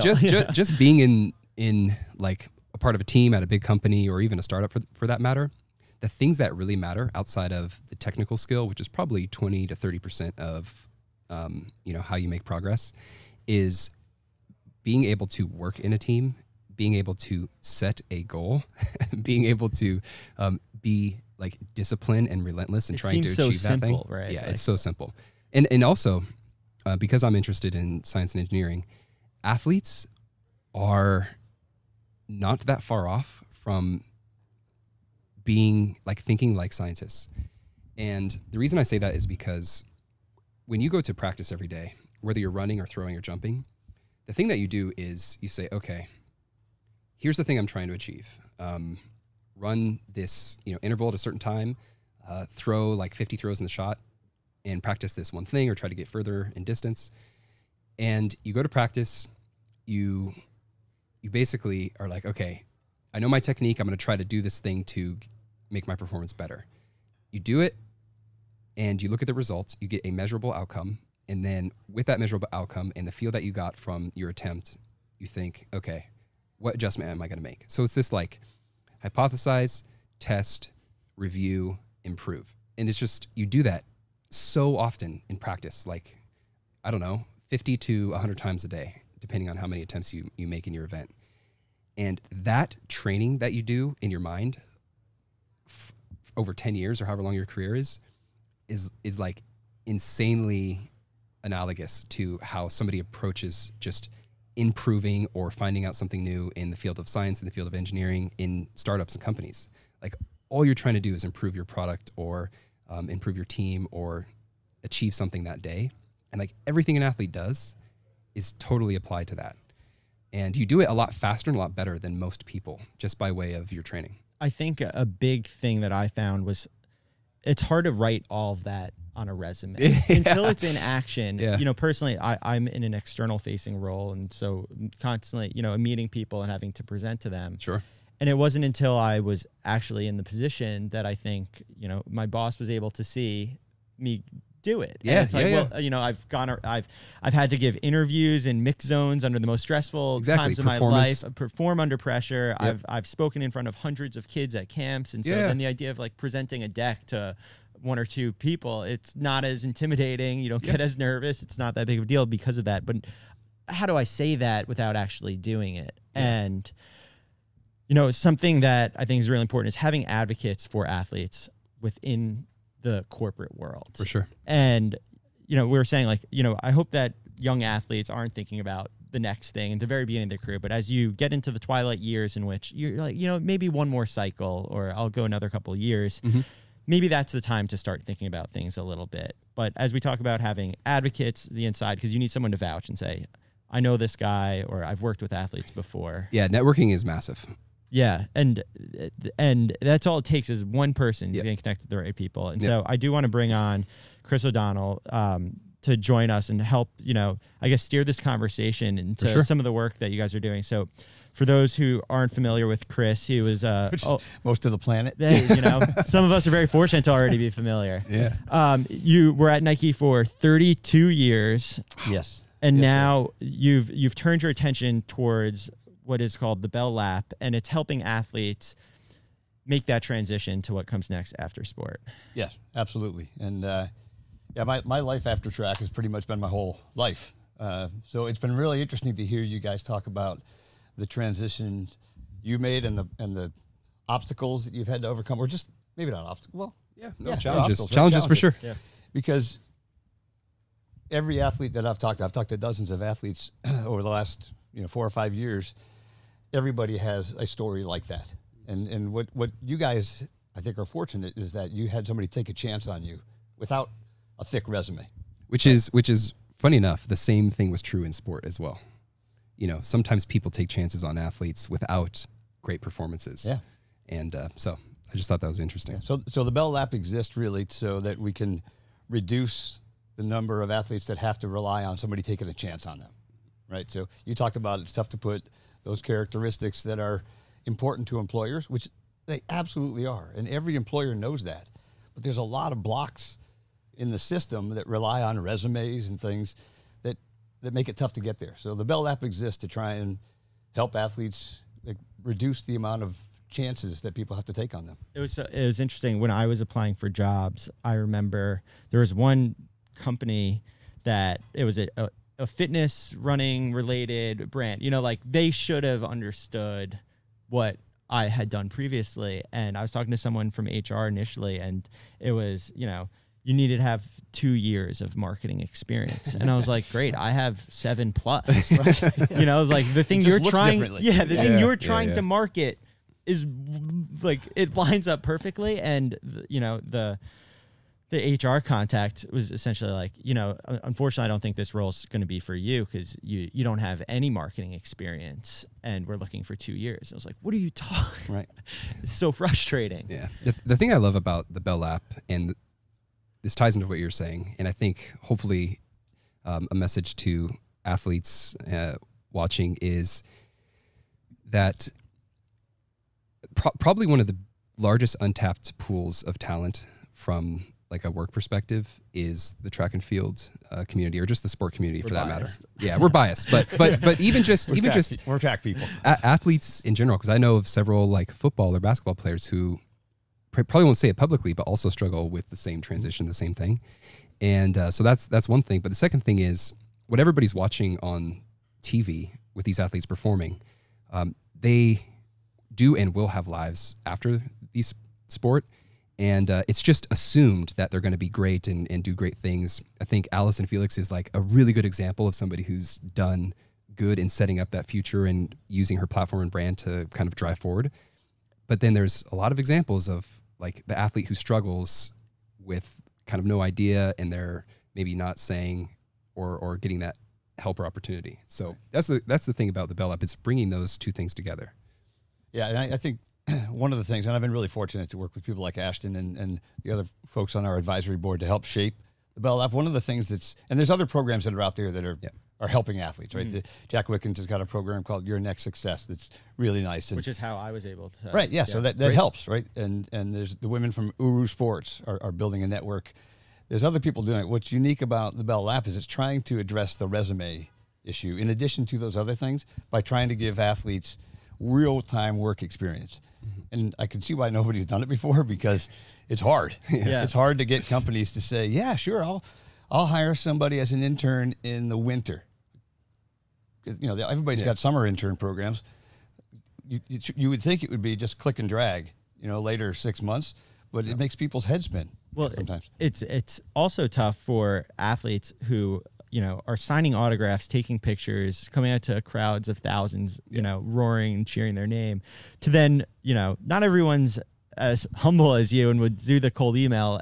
A lot of these athletes, then it's like, you're going to be the intern. Like you're going to do the coffee runs. Yeah. Like, I mean, you're going to get paid what? Like how many dollars an hour? Like, and that's a transition in and of itself. You're the man. And now it's like, all right, you are the bottom of the totem pole, but you haven't been here before. Well, but so I would challenge athletes to remember, you probably were there, right? Like when you first started in sport, you weren't the best. You had to build.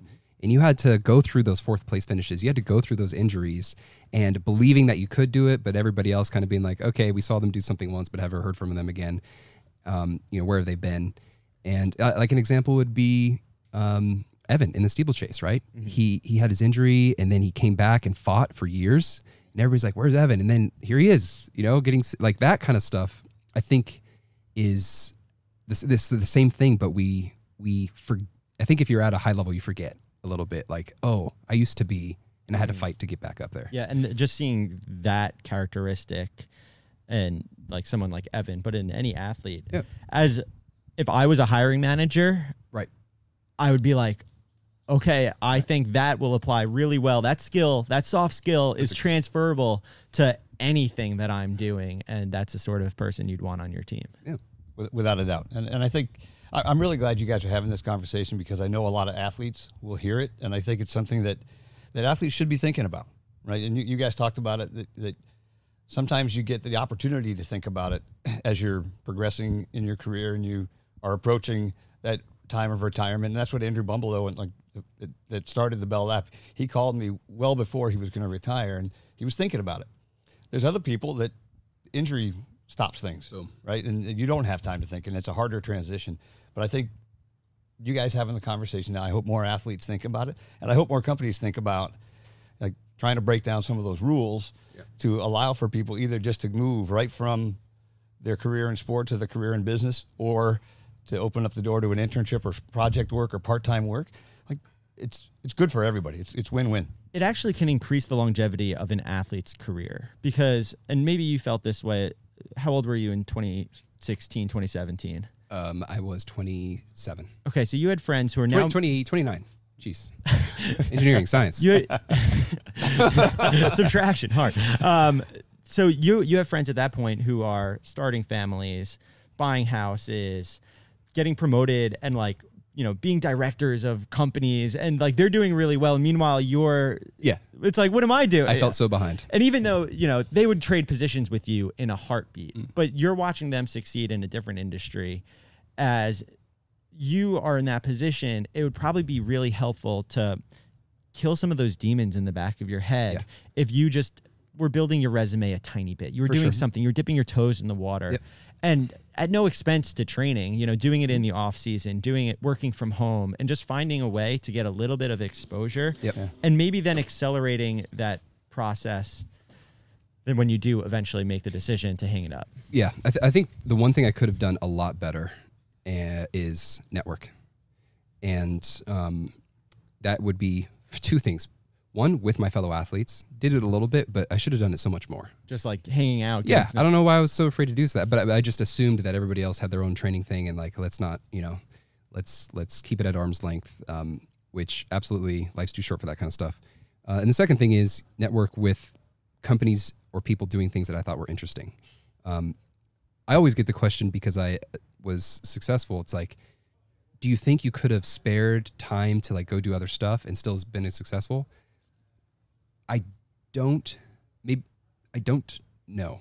My answer is I don't think so. With 10 events going on, I can't imagine. I probably could have. but not even the events, because I know how training is. Like, I know what sport is. You train, and then you're done at like 1, and then you do physio, and then you're done at like 3 or 4. And you have all this time, and then you're in the off season. And what I spent my time doing the same as you. It's like, okay, video games or movies or like resting for the next day. But it is an important aspect. It's 100%.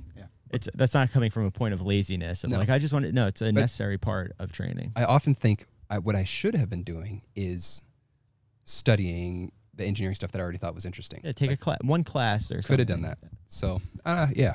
And I think that's I think a great service that you guys are providing right to other athletes right now is to get people to hopefully think differently, and that's why we named the program the Bell Lap. Yeah. We're trying to capture people while they're still before they're done, yeah. Right, while they're still competing, to make that time, to invest in their future now, and then the transition hopefully becomes a lot easier. Yeah. The thing that I just thought of that I think would be super helpful for athletes is what I've realized is you don't have to change your mindset at all. Like, what you have done to achieve things in sport and become an elite athlete is exactly the same thing that you need to do to achieve anything in life. So deciding what that is really the hard part. But to your point, it's kind of like you don't know until you just go. So if you have all these things you're interested in, just choose one and go. And then it'll kind of, you have to, I think, trust in that process. But yeah, the same methods you use to achieve stuff. So that determination, the kind of like finding a way to make it work, coming back day after day. I mean, athletes are insanely good at getting better, flat out. Like, that's the simplest thing. And so just do the thing and like use the same mindset and processes to get better. It's amazing how much more mental bandwidth I have every day now than I did when I was competing as well. It's like, now that I've been able to shift my energy in a different direction, and I don't need as much sleep anymore. Yeah, that has been super helpful. Yeah, the whole 5-hour sleep thing, I'm like, this is kind of awesome. Yeah. You used to really, I gotta sleep. It's true. And now, especially with kids, it's those days are done. But I think it just opens up. You can just redirect that into a whole new path. And I want to be able to communicate that as best as possible to the people in the position to make a difference. I do think that we lose a lot of really good athletes immediately after college because there's no clear path, as you were saying, after you're done competing. It's like, yes, you hope to make an Olympic team, but for a lot of collegiate athletes who might have that potential, that still might be 4 or 5+ years away. Mm-hmm. And, especially when you look at some of the money that is available for athletes in the sport, you're just thinking, why would I give up 5 years of a career in which I would make a real living and at the end of it be in a much better position to take a risk on myself? And so I do think it all ties into just the greater participation of elite athletes for longer and just more plentiful. Yeah, absolutely. Totally agree. We had the pleasure of working with Aaron Mallett, 110-meter hurdler, in our pilot this year, and he was reflecting on a lot of what you guys were saying. Like the work that he did for a consulting company, for John Burns Real Estate Consulting, helped him make money. He's not a paid athlete, but so it helped him make money. But it was the first time he'd been able to do that off his feet, right? Which helped him in his training. And there's so much, and he bought in, right? So he had to buy in, and I think that's what you guys are talking about a lot, right? Is you have to buy into this thing, and you have to commit, like you have to commit to your sport. It might only be a slice of your time as an athlete, whether it's like the last couple of years of your career or a few months in the wintertime where you're carving that time away, but making that commitment, it pays off, right? Have you spoken to other athletes about, I guess I'm sure your Instagram DMs are full of lots of, I'm sure your email is, or however people can find a way to get in touch, is filled with plenty of training questions, but do you get athletes even today who are asking questions, or, the guys that you used to compete against? Yeah, I mean, I won't say their names, but there was a couple athletes who I was meeting with just by chance recently, and they were like, man, what do you do after sport? And so I know it's on people's minds. In fact, when we lived in San Francisco, we gathered an entire group of former Olympians and actually ex-military people together, because we were talking with these folks and they're all struggling with how to move on past sport. And for some people, it was 10 years since they had not been an Olympian or had the highest of highs. Yeah, gotten their last medal. And I was like, holy smokes, this is a serious thing for a lot of folks. And so, short answer is, I've talked to a lot of athletes, and it is something that's important to them and on their mind. And so I think the stuff that the Bell Lap, Chris, and the crew there are doing, and these other places is really good. So you should definitely reach out if you're thinking about this and you're watching and listening, because there is and should be life after sport.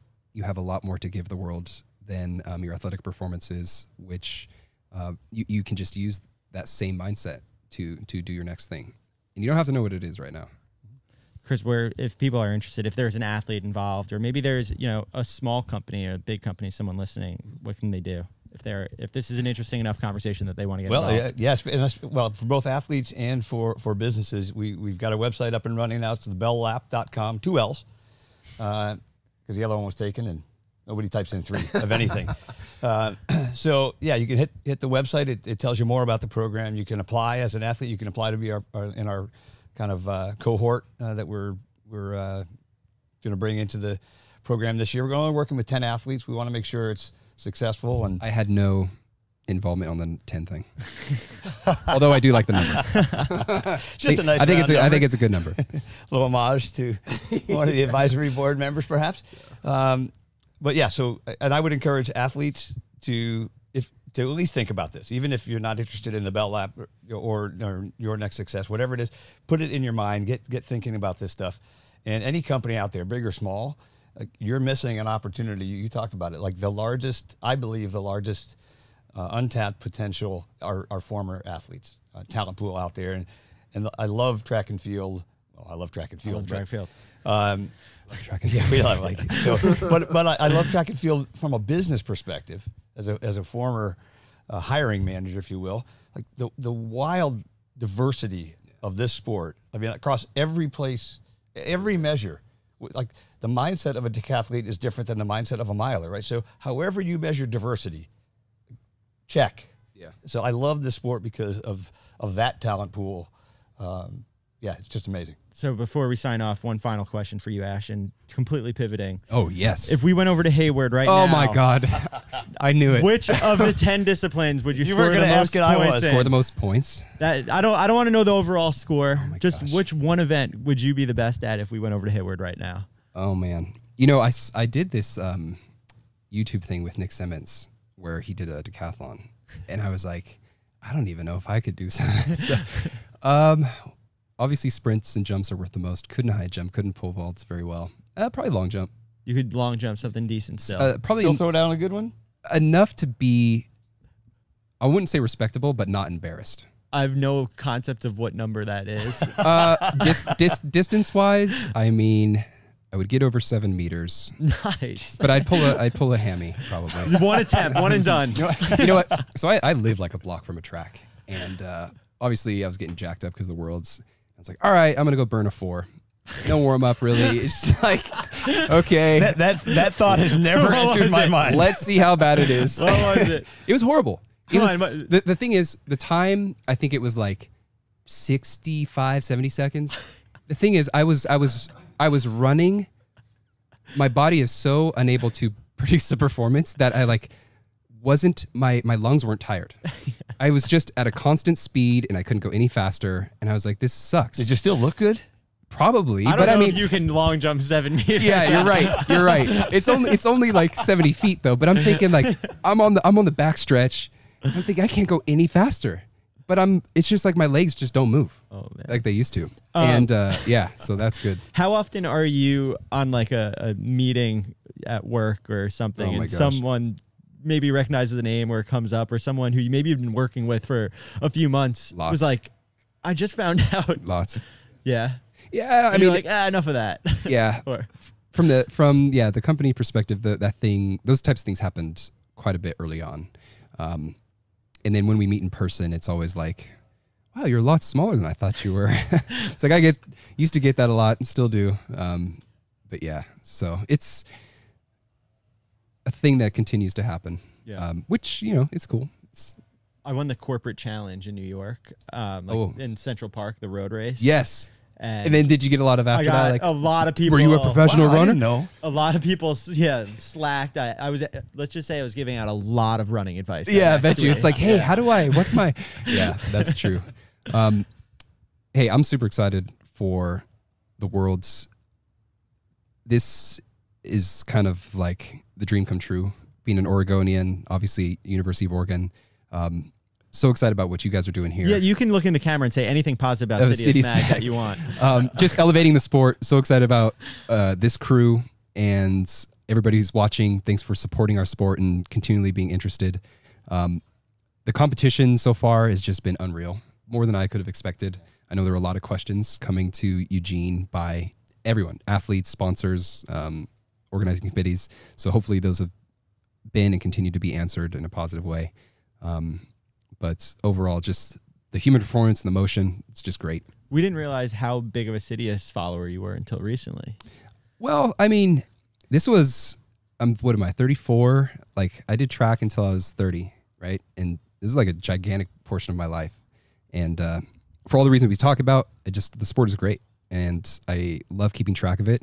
And I think it is important what you guys are doing, because I started in 2010, and then in 2012, it was like social media just started being a thing, just started getting applied to contracts like, oh, would you please tweet 10 times? Oh, cool. So it was like a thing that became important. And now it's obviously clear that athletes have stories and brands and are very interesting outside of sport. And so the more that you guys are capturing that here and trying to tell that and just bring people into the conversation stuff, I think it's good. Thank you. That means Hashtag good for sport. Yeah, good for the sport. Well, thanks so much for everyone for joining us. Thanks, Chris. Thanks, Ashton. This is a great conversation. Something I personally was really looking forward to doing all week. So nice. Glad we could do it. Awesome. Thanks, guys. Thanks. All right. And now we're back with another live guest in the CITIUS MAG backyard. It's just like you never know who's going to show up sometimes. Who's who? Yeah. This flag is, I mean, we're going to run out of space raising soon. so much money for charity right here. And we'll auction this off at the end. We are joined now by 1,500 meter world championship finalist Cory McGee. And Cory, I'm going to need your help introducing who the other guest is, because Coach Yusri here, I've only heard stories, and you said that you got to get the two of you guys on together.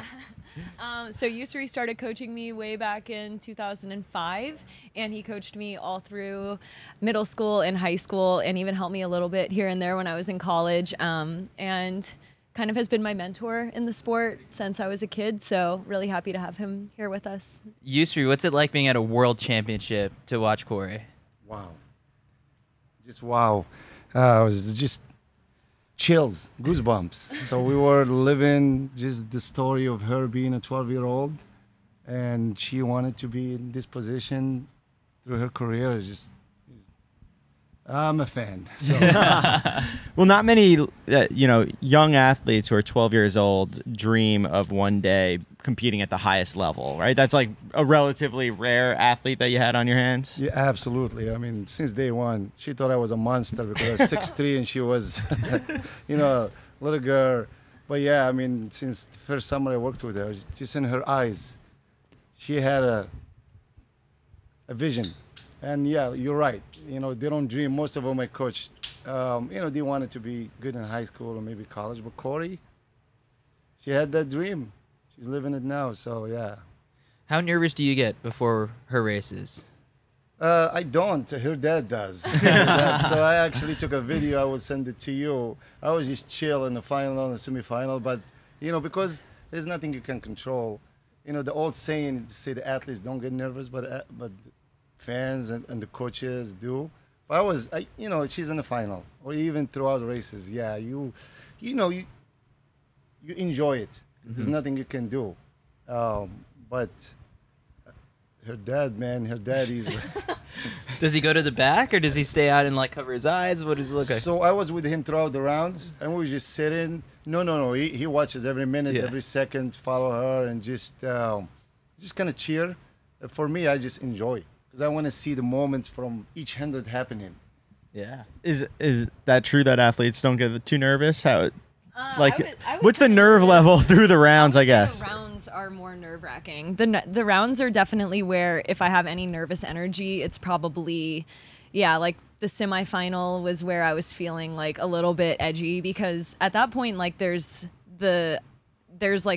something on the line in the sense of if I don't make the final, I'm gonna walk away really disappointed.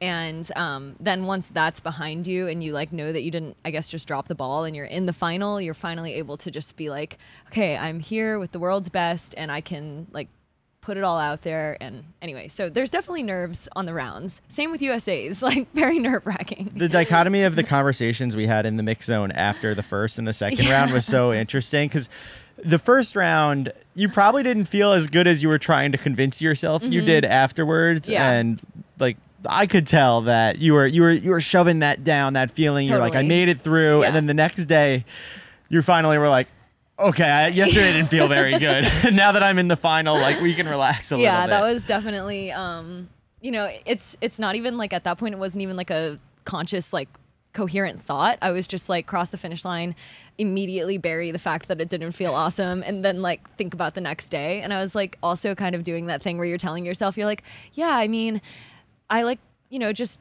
probably shook off all the whatever that weird feeling was, and like that lactic in my legs, like now it happened and it won't happen tomorrow. Yeah. And so yeah, you're just like telling yourself these weird, like definitely incorrect, sort of like strange, lying to yourself, like whatever. So I was doing a little bit of that after the first round, and I think mostly like there is something to be said though about like with the 1500 and the way that USA's is like feeling better each round. I feel like that's such a huge advantage that we have coming off of USA's coming into Worlds, because I did feel like a little better with each round at USA's. So I was like, oh, just like recreate that here. So we do have that small advantage.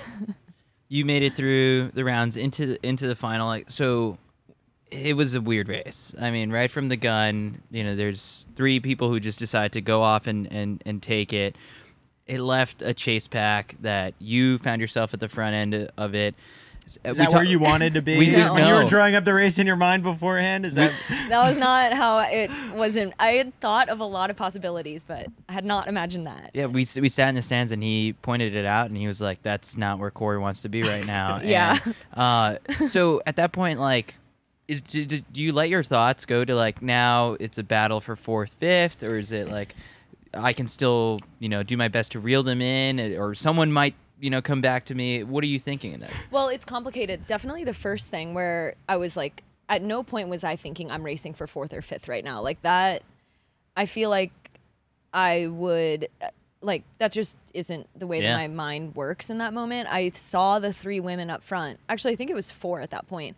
And one of the women kind of was coming back to me. So it was more that other thing you said where you like, kind of think, okay. Also, with the clock being broken, I was like, yeah, the 55s. They definitely didn't go out in 55. Is that what you thought? Well, so I knew they didn't, but because I was leading the chase pack, I was looking at the clock. Yeah. And so I was like, what the hell? Like, what is the time right now? And like that alone was like kind of an interrupting thought, where usually I would just be like, okay, cool, like 61, like we're good. Like I've done that before. Instead, I saw 55 and I was like, did they go through in 55? And then I was like, the clock's broken. And I knew the clock was messed up mid-race, which is also kind of like not a good thought. Like it was, yeah, like that was kind of a little bit of noise that I don't want to have in my head during the race. And then I think I was like 450 meters in, and I knew that I was okay at that point, but I also I was aware of the fact that like I didn't love the position I was in, but then I was kind of hopeful if they had gone out in like 55 that maybe they were gonna die. Yeah. So it was just a weird like, wait, I don't actually know what's going on up front at all. And then I guess mid-race someone kind of started to die, and so then that kind of like, you taste blood a little bit and you're like, wait a second, like we're in this thing. And even though we weren't, but I felt like maybe we were. Yeah. So it was just, yeah, like you said, a weird race. I definitely knew that like in my mind going into it, there were a few women who I'd like kind of like tagged in my brain of like keep an eye on them, and one of them was Laura, because just like the way that obviously like she's coming off of like medaling last year, but I definitely like believed that I could like compete with Laura yesterday, and then she was far gone by the time I got to the front of that pack. And it was just like, yeah, a lot of the concrete things that I thought were going to happen like just played out so differently. First off, would you trust a clock like that was a few seconds off to get 0.001 seconds correct on a reaction time? I digress. Have you ever been in that situation before, a race that goes out in 58. Someone next to us was like, Kyle, what do you think, 58? And I was like, damn, I wish I was in this race. Yeah, no, I can think of like 2 times in my life when I was like in a race that went out way too fast. One is the Dream Mile, my senior year. I went out in 60 seconds. No. Ajay Wilson and I went out in 60, maybe 61. She was wearing sprinting spikes. She thought it was an 800. And we were trying to run 440 in the mile. So just Well, think at about that point, you don't have to work that much harder. You just close like 340. You're good. Yeah, so we got second to last and last in that race. It was really a fun time for us. And then actually in 2013, I went out in 61 when I got the standard for the Houston. world team. Yeah, so I definitely have been in races where, but again, 61 versus 58, that's a very different, a very different experience. Yeah. Did you always see the signs of her just being the one to just like go out there and like, I think what Joe now only allows you like one time to full send a race. And Yeah. Did she used to do that in high school? Just go out really hard and try to hang on? Yeah, as a kid, that's what she did. And there's a quick story. It's a fun story. So I was coaching another girl, and she went to run district in Mississippi. And I didn't know Cory. But the girl, I was cheering for her on the phone. Her dad was with her. It wasn't an important meet, but just qualified to get to the state meet. And then her name was Amy, and I'm cheering for Amy. So her dad was telling me on the phone, okay, they took off. All right, so this girl is took off. She went ahead of him. It was like, she's going to die. She'll come back. But I didn't know who Cory was. Then first lap, second lap. Like, she gone. So yes, and she ended up running, that was her style as a kid, always front.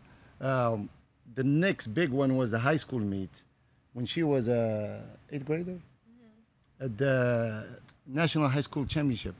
She did the same NSIC. thing. She was in the front with high school kids, but then with the 800 meter to go, she's looking at us in the stand. Should I go? Should I? Like, you feel good, go. So yeah, she was a front runner. Well, I guess there's a very specific point in that race where you kind of have to make a decision, right? And it's really early on. Yeah. Is there a part of you that thought, I should just go and see if I can hang on for dear life? Yeah, actually, it was probably like less than 300 meters in. We were on a turn, so I don't even know exactly where it was in the race, but like they weren't that far ahead yet. And I kind of felt myself like start to try to close the gap. And then I was like, that's just not the right Probably move would not here. have gone well. Yeah, so I actually did control myself a little bit. But then that's when I had already passed someone and went from like, I guess that was kind of the difference maker. If I had sat in that second position of the chase pack, that was where I did make a mistake there. And I look back and I'm like, shoot, I should have just been a tiny bit more patient in that moment. But I guess I didn't realize like that it had already kind of been like blown open. And cause I came from probably like 7th or 8th, passed a few people to get to the front of the second pack, and then got up there, was like, oh shit, we already lost the top 3, went to get up there, and then I was like, they're gone. And it just all happened really like fast. So yeah, then I was leading and it was a little weird. And then I was like, should I like throw on the brakes and make this girl pass me back? And I felt good. So I don't know. The 1500, like you have enough time to sort of like play this game, but like you can make like one mistake and maybe get away with it. But like, I don't know. Yeah.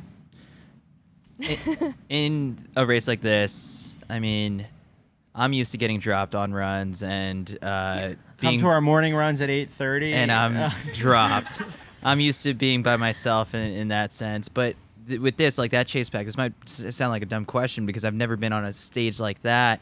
What are the sounds that are taking place in that chase pack? Is it just like heavy breathing? Is there someone that's cursing, be like, crap, like I let them go? Like what is going on in that more chase so pack? than the sounds, also describe to Chris why that's more difficult than maybe leading a race or sitting behind Being someone. in the second pack. Yeah, like it's a little different, right? Yeah, I mean, it was definitely like demoralizing, I would say. Like, it's not fun to like see the top 3 women at a world championship just like pulling away in the first lap. Like, that is not what we're here for. We're not, I mean, at least I know that's not what I'm here for. So like, I would say hours before the race, there's like a shift where you're like, oh, this is going to be hard. And then like something clicks and suddenly you're like, I'm going to fucking go as hard as I can. Like, I'm gonna put everything into this thing. And so then the race is happening and you're like, I gotta get up there. Like, I can't just sit back here and like accept this. So yeah, like you're in it and you don't want to just be in like this chase pack that's not really like in the hunt for anything. So that wasn't like fun, and it was definitely a little stressful. In terms of noises, I would say there's enough, like in those moments, there's enough going on in my own head to the point where I don't even know what's going on. Like, I was very much trying to be calm, and I felt really good going into like 600 to go and kind of like chipping away, like 800, 600 to go. I was having like a lot of positive thoughts, but then at some point it was like, I knew we weren't going to catch them. Then I'm aware of the fact that I'm essentially like pacing the second group. So kind of, yeah. Coach, so Cory's obviously very nice and friendly, right? Like, we like Cory. But she can be a killer, right? Like, an hour before the race, all of a sudden, like, her eyes roll the back of her head. Things like, all of a sudden, like... Did you see that when she was younger? Is that why you knew she would be at this level one day? Absolutely, yeah. I've seen that. Her dad has it. All of her family Her dad has definitely has it. So, yes, it's a thing. As a kid, she had it. It's just that focus. Yeah, absolutely, yeah. And you can see it didn't surprise me because every race she does, it's like that. Yeah. When are we allowed to say, like, the last joke to you before a race? Like, once you go No, for I a need warm-up, jokes. okay. No, that's like we're allowed why to joke with you? I'm very grateful for our team dynamic because, like, I'll be sitting there waiting for, like, Joe and Nick to roll up, and I'm, like, in this state of mind that's, like, pretty dark.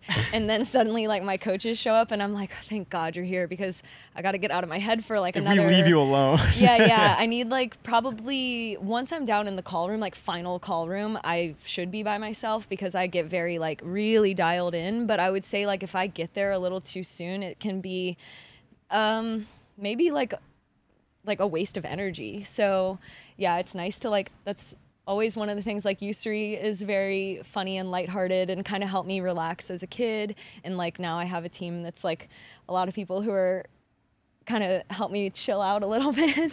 So Mac and I yesterday, when we were watching one of the races, and I won't say what race, I won't say what athlete, but I saw someone just, before the race, I was like, ooh, they are too tense right now. Yeah. Oh, yeah. And I don't know, like, I don't think they're going to do as well as they think because you can see the body language.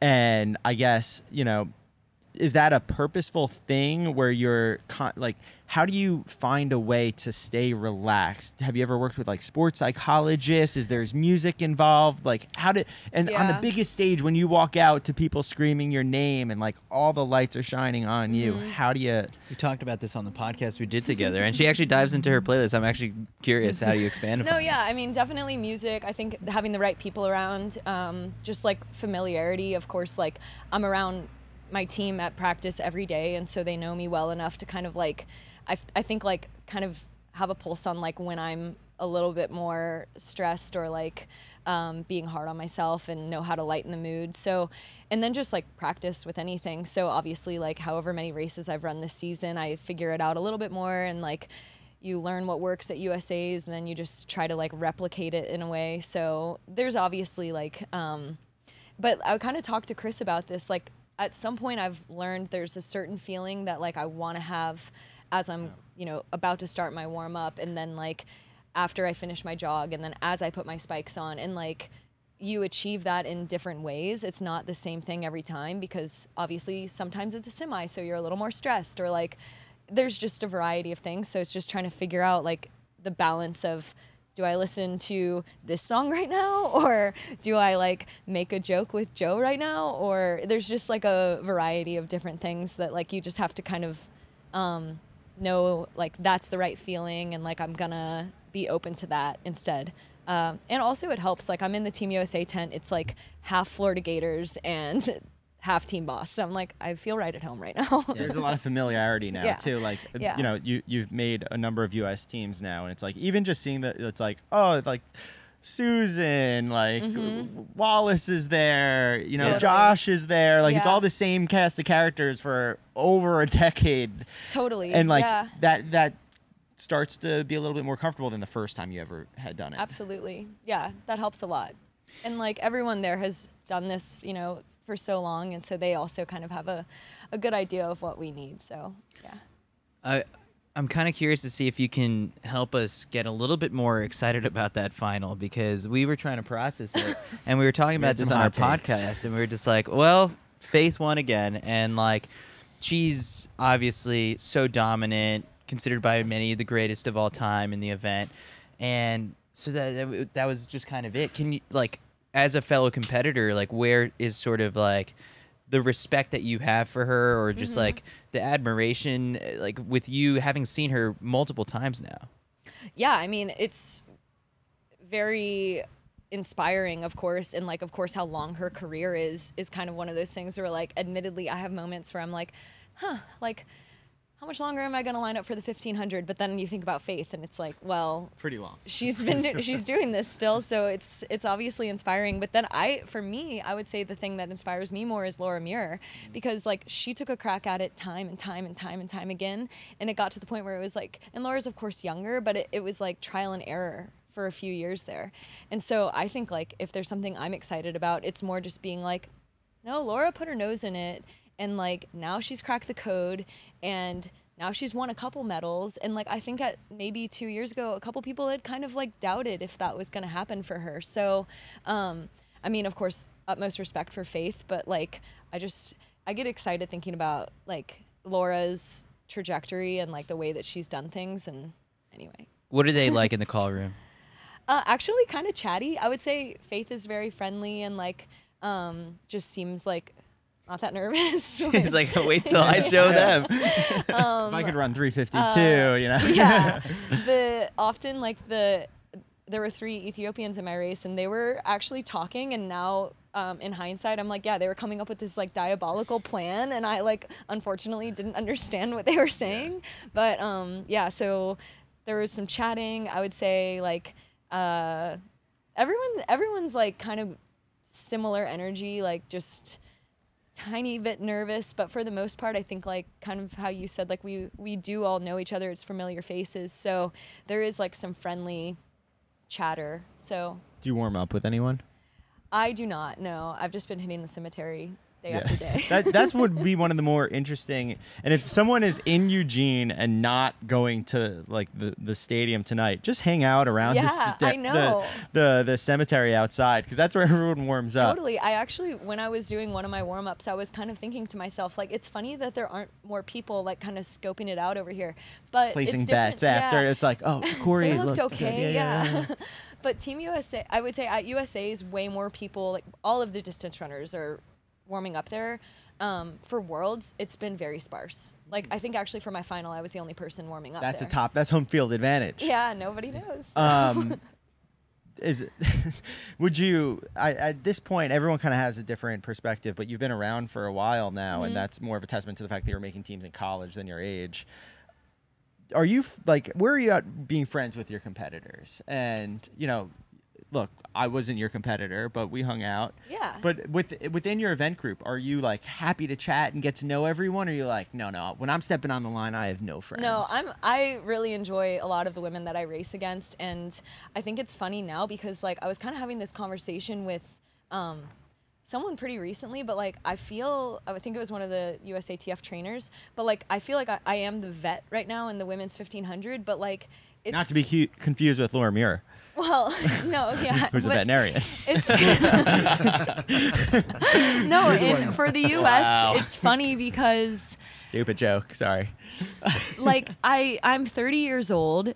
It's pretty common for there to be 30-year-olds in the 1500, but right now I'm like the only person from my class, my like time in college. Like I feel like it's kind of not how I imagine things playing out. Like there's a lot of women who have raced over the years, and in some way or another, like they're just not on the starting line with me right now. So I'm running against girls who are a few years younger than me.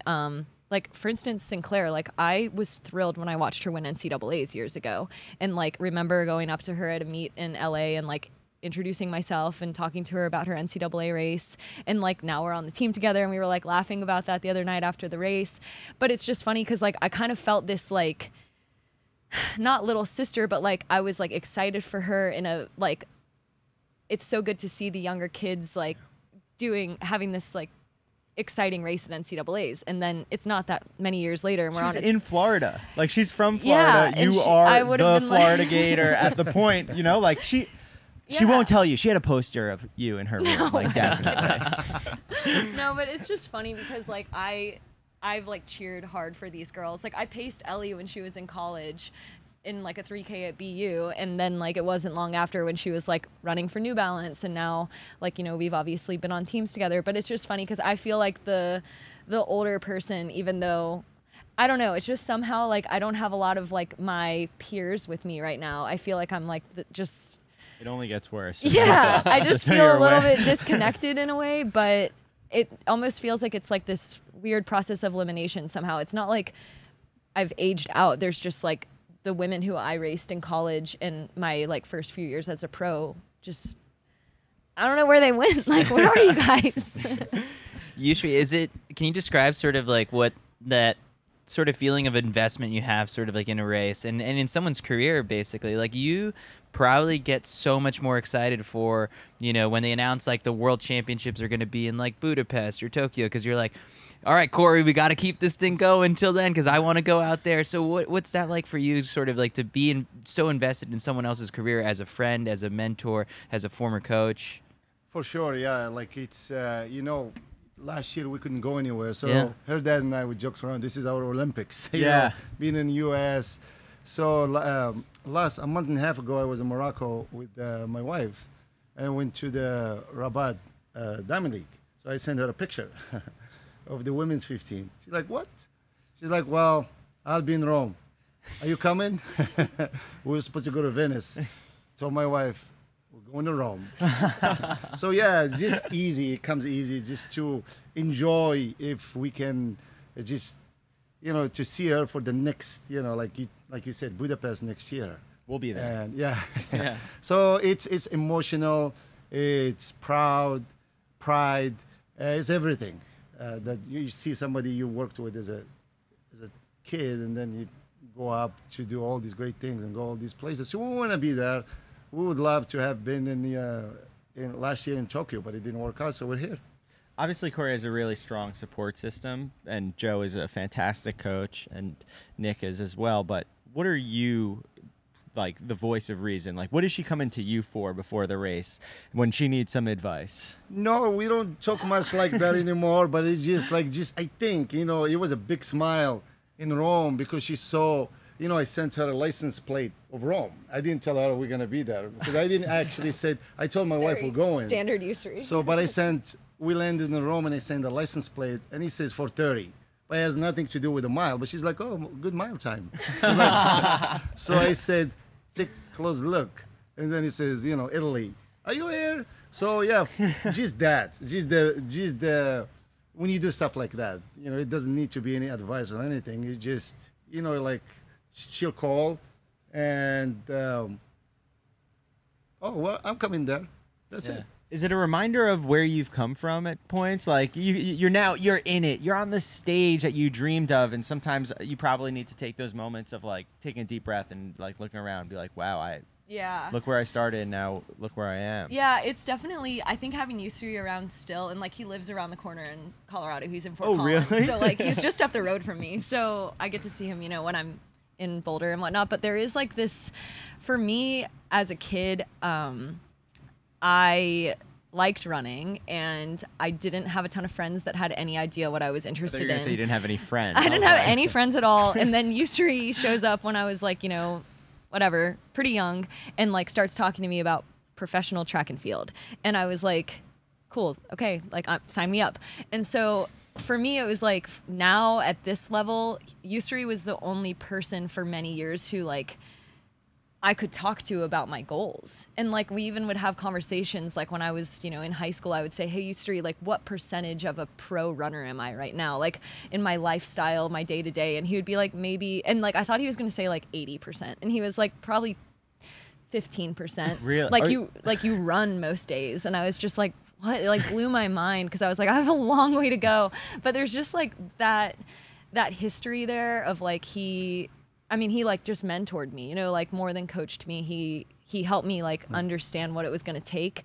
And so now as a pro, it's just like to have that person still with you that kind of he opened my eyes to like the next level. So that's where it gets really special. What exactly is your background in the sport, like previous to coaching Cory? And are you Moroccan? From Morocco, yeah. What do you think, El Bakali? You did great. We were with him yesterday. Yeah, it was fantastic. Yeah. Gotta get him to the backyard. Can you get him here? What a race. Yeah, we can. But it's all about Cory now. So I guess, previous to coaching Cory, like, where did track. all of your knowledge come from that obviously worked? I'm from Morocco, ran track in Morocco, in the U.S. I ran for Southern Miss.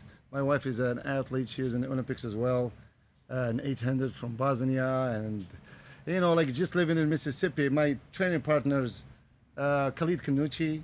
So we opened a running store. Staying with the Canucci's in U Street all the So time. we're best friends for so many years. We opened a running store, and Cory was one of those people that came in, and we, evaluated her. And so, it's all my life. So track and field, we lived it. Cool. So Cory came in on the right hand at the right time. Yeah. When she was a kid. So, obviously it's not Oregon. It's Mississippi, so track is not big. So when you found someone like her, just running. I mean, she was running fast before I met her. How many state titles did we get? I don't know, over 200? Yeah. Go ahead. No. No. I'm curious. What is the most emotional you've gotten for one of Cory's races? Man, that's a good one. I think last year. The trials? Yeah, halfway in Olympic semifinal. Yeah. Because I really Same. I knew she would make the final, but I didn't know the results would be at the end, if they're gonna move her or not. But I knew she was fit, because she's running 4:08 after going down. Yeah. That's a testament of it's a 4:00 probably making, but that was tough. Can we ask the fun stuff? Yeah. What'd you do after the race? After the race, what did I do? I celebrated with my New Balance people and my family. Is there a party tonight? I have no idea. We're supposed to go to a party at some point. We were That's top invited to secret, something. but yeah. Because what was it? Emma was here, and she was like talking about taking shots at Agate Alley. Really? I think before your race, and so You couldn't tell? No, I have no idea. So that's what she got up to.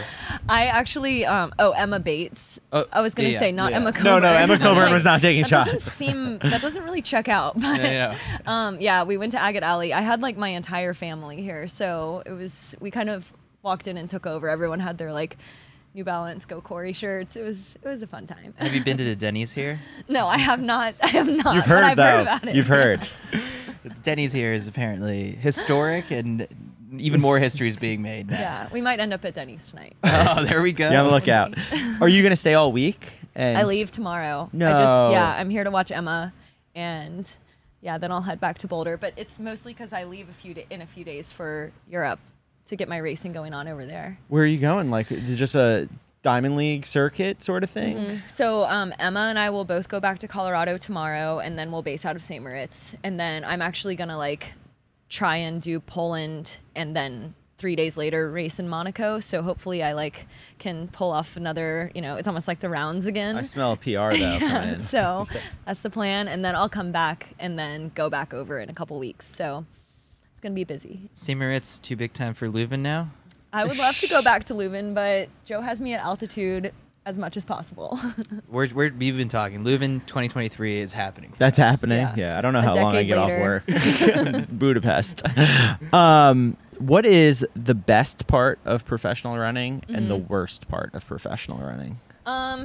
Gosh. Yusri, you can answer this one too. Yeah, Yusri knows as well. I would say travel is the best and the worst part, because sometimes it's a lot of traveling and I just want to stay put for a second. In but Boston. then I also, but I also get to see a lot of family and friends all over the place and see new places. And, but sometimes, it's I feel like I live out of a suitcase. So.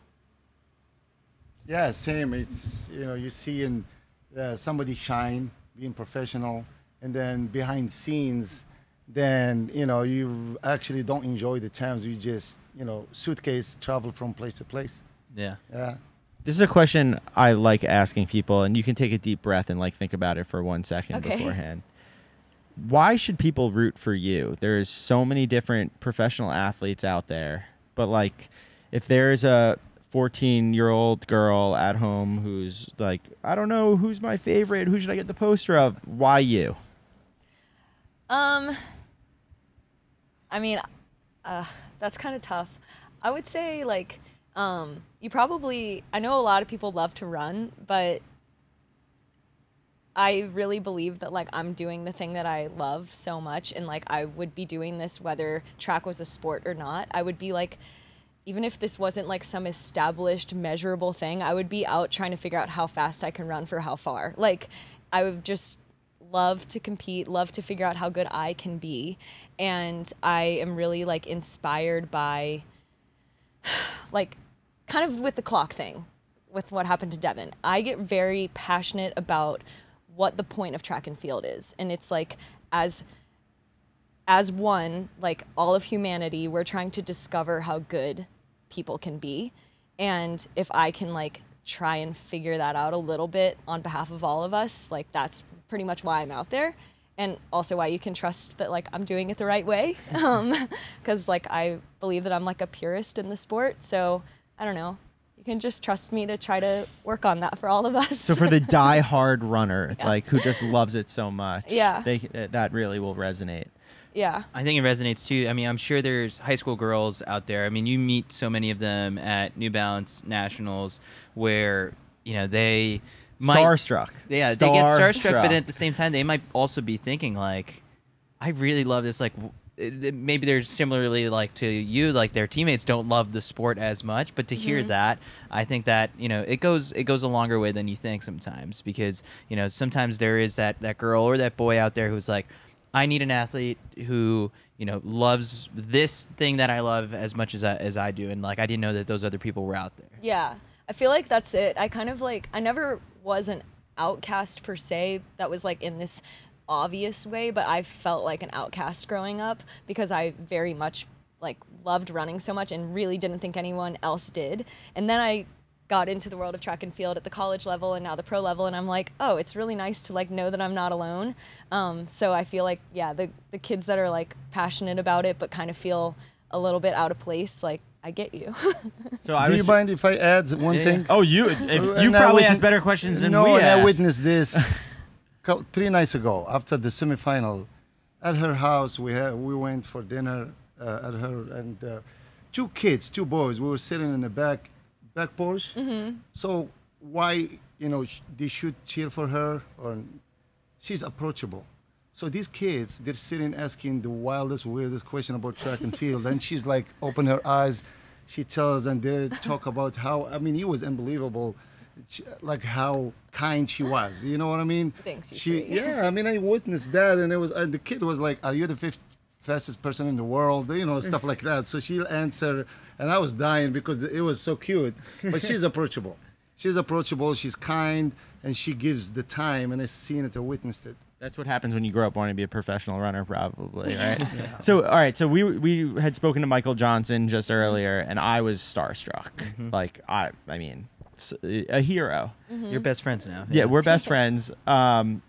Who in the sport of track and field, not just this weekend, just in your lifetime, was that person that you met that you were like, oh my God, I can't believe I'm shaking their hand or saying hello? Totally. I mean, I still have a hard time. Like, I wanted to say so many things to Allison this week, and I just sit there and I'm like, I see her and she's like about to get on the bus for the relay, and I was like, don't say anything. Like, you can't. Like, yeah. Like, and I was like, I was imagining myself like taking a picture of her without her knowing, and I was like, that'd be really cool to have a picture of her right before she like goes to the picture track. Together? No, I mean, like, I was gonna take a picture of her without her knowing. Like, yeah. But do you have a picture together? You've been on a few teams. No, I don't. And like, I've sat behind her on the bus before. Like, there's stuff like that where I'm like, oh. And like, I think she might know my name, like maybe. And I don't know. So there's stuff like that where I'm like very starstruck by Allison to the point where like I can't even say hello. But then like I feel that way with a lot of people because I think just going to like Melrose games growing up, there was always watching Bernard Lagat. Like now when I see him at meets and like, you know his sister, know his family, like the fact that I can talk to him like that, I still walk away from that conversation like very on edge, and like I hope he thinks I'm like, I don't know. Cool. I hope he likes me. I hope Kim thinks I'm cool. I hope he likes me. And so I feel that way big time with Legat. Like always have loved watching him It's race. that childhood, like, you know. Totally. It's like it goes like all the way into like the middle of my heart. I'm like just get so nervous and jittery. So definitely Legat, definitely Allison Felix, and I don't know. There's a variety of people though. There's so many legends in the sport, but I mean, of course, with Yusri being my coach, I watched a lot of the Moroccan runners when I was young. So El Grouge was someone who I always admired. And but yeah, there's just a lot of people. So Are you going to compete forever? Like when you're 60, 70 years old, No. you think of the 90-year-old 100-meter dash at the Penn Relays? Are we in that? no, I could see myself like Joe and I actually laugh about this because we'll see people in Boulder who are like out crushing it on the track, and he's like, that's going to be you. And I don't think that's going to be me, but I can see myself like doing a lot of like strides and stuff like that. Like I'll go to the track and do strides probably forever, because like I just don't want to lose the feeling of like feeling that like light poppy like quick. It changes real Yeah. quick, just so you know. Yusri, do you still run? Yeah, I do. I maybe 30, 40 miles a week. Yeah. Yeah, So, just- all right. So, but you don't, do you compete ever? Nah, I did, yeah, but not anymore. But not anymore. Not anymore. So I run like 50 miles a week now, and people think I'm insane. Yeah, yeah, Like yeah. that I would still even occasionally do a workout, just like go to the track and do Yeah, strides, or yeah, like do yeah, I do something that, easy, yeah. but like there's no races on yes, it, you know? correct. But I am doing the Media 800 tomorrow. So Yeah, I was gonna say, what do you predict his what time do you is gonna think? be? You know, just, you know. You can break two for sure. Like you could. All right. step Come up on, and keep it break going. What two. else? You know, yeah, how far under two you think I got? Yeah, I think you could probably run like 156. All right, that's fair. That's a very fair assessment. I'm lucky to break 3. Yeah, yeah. Do you have any guesses for Chris? No, don't. No, but it's, I always say, and Usri, I mean, now you and I can chat about this. Like going to the track and doing a workout, even when there's Yeah. no goal. Like people go to the gym and they just lift That's your weights, fix. and it's like you're That's not doing my a fix. body lift, like Yeah, it's the body fix. competition. It's an addiction. Yeah, You know, there is no reason why you just runs Yeah. to the track and have fun. Yeah. Yeah, I feel that. absolutely, yeah. All right, so before we kick it to this interview we've got with Malcolm Gladwell, Cory, what for the people watching and listening to this, what are the next couple races again for them to look out for you? Yeah, so I will go to St. Moritz in a few days, and then I'll race in Poland. Okay. I'm not sure if that Diamond League has like occurred in the past, or if this is the first time. I think because of China. Okay. Yeah, I think they got it. So yeah, that's the one that I know 100%, and then I'm pretty sure I'm racing Monaco, but I don't know if I've gotten final word on We've that. been told if you just show up, you can get it. Yeah. I'm hoping that you guys want me to come compete there, and then I'll come back, and then I'll go over and race in Brussels, and I'm hoping Nice. that between those 3 races that I have points for Zurich, and then I'll finish with Fifth Ave. I'm pretty sure. We might Wow. see you there. Yeah. Yeah, we'll see you there. Sub 4, you've envisioned it in your I head know. so I'm many knocking on times. the door. So Yeah, so Yeah. we're waiting for it too, and rooting for you. So Cory, Yusri, thank you guys so much for Thank you so taking much. the time Thanks, to sit down guys. with us. Good Thank fun. you. thank And now you. we've got an interview with Malcolm Gladwell that Kyle and I had the chance to catch up with earlier this morning. This goes in so many different This is directions. all over the place. This is a fun interview. Yeah, I mean, you're gonna enjoy this one. This one's. I'd gone for a run with Malcolm once before. I've gotten my ass kicked in a mile by him before. But I've never sat down and done anything like recorded with him, and man, did we have some fun with this. If you're a cyclist, you're gonna want to turn this one off.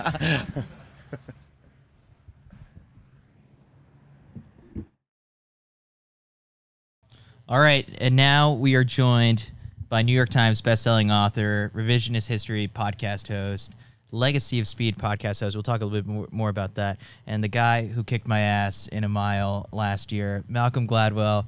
Thanks for joining us here on CITIUS MAG Live. My pleasure. So, first time in Eugene, right? So what have you made of the first couple hours in Tracktown, USA, where you're just surrounded like track nerds like us? Why did I not come to college here? This is like runner's heaven. What was I doing, anywhere else? That was my first thought. It's not always like this. No, but I was struck. You can clearly tell the people who are here for the World Championships, but then you can also see like dozens and dozens of people who are clearly residents just out running. I mean, this is running heaven. Mm-hmm. I was complaining just before we got on the podcast that, you know, the trail here really, it's itchy and, you know, it's soft. It's nice. It's an acquired ability, I think, to really train in Eugene. But I'm sure you would have been fine on it. I would. No. This is like, there's the idea of devoting some portion of your life to just enjoying running, which you could do if you come here. Is there a bucket list thing that you have to do in Eugene before? Like, have you seen Prees Rock? If I were not injured, I would love to have gone for a long run on Prees Trail. That, you know, that's been a dream of mine for. I'm actually, unlike you guys, old enough to remember Pre. I'm not even sure you guys. I watched born. Without Limits as well. Yeah. He's legit. He might even be. I'm barely older. I'm barely younger than him. You know, so he's. When I was actually a young runner, he was actively running. That's how old I am. So quick update. You mentioned being injured. I can't believe how many questions both you and I have probably fielded about a possible rematch between the two of us in a mile. I mean, just the discussion of that mile has gone on for way too long. I kind of hate it now. Yeah. People stop me on the street. I was like somewhere in Europe. Some guy comes up to me and says, "Wait, you're the dude who took down Chris Chavez." And it's like, I forget where I was. It was just like it was like completely out of context. It was fantastic. So the way we grow the sport is just have me in the Olympic trials, and everyone who beats me would end up being a global superstar. Yeah, at least in Europe. Yeah. So injured, no running for a bit. So we're postponing this rematch at least to 2023. Yeah, I'm down for 2023. Absolutely. Do we want to make it a half mile? An 800. Well, I don't know if there's a that media helps or 800. hurts, Chris. I'd be down for a half mile. I'm willing to. We'll see if I can break 3 minutes tomorrow in the media 800 here in Eugene. So yeah, totally. I hope you get back. You're in love with the elliptigo. According to Strava. I'm an elliptigo convert. Anyone who listens, I will go on and on and on about how amazing it is. I wish I'd known about it 20 years ago. I had this long-standing aversion to cycling. I'll denounce cycling, even though I do a lot of cycling. I just think it's the stupidest thing. The person who designed bicycles, it's a sport that completely revolves around the idea that you have to suffer in order to get exercise. This might be the hottest take that we've had yet. Even the Canadian Mike Woods just won a stage sub-4 minute miler. We're out on cycling completely. It is the most, and everyone who cycles, it's 90% about the gear. Like all they talk about is the gear. They don't even talk about cycling. They just talk about like how much their bicycle weighs, how much it costs, which Rafa store they got their $7,000 singlet. Like it's just the most absurd exercise. And also, legit 1 in every 100 cyclists dies at some point during their cycling career.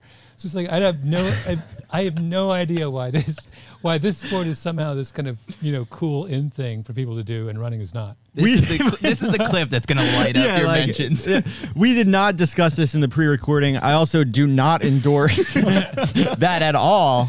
No, but Elliptigo solves all of the cycling problems. Big Elliptical, they're the ones who are funding you to say such a thing. No, not funding.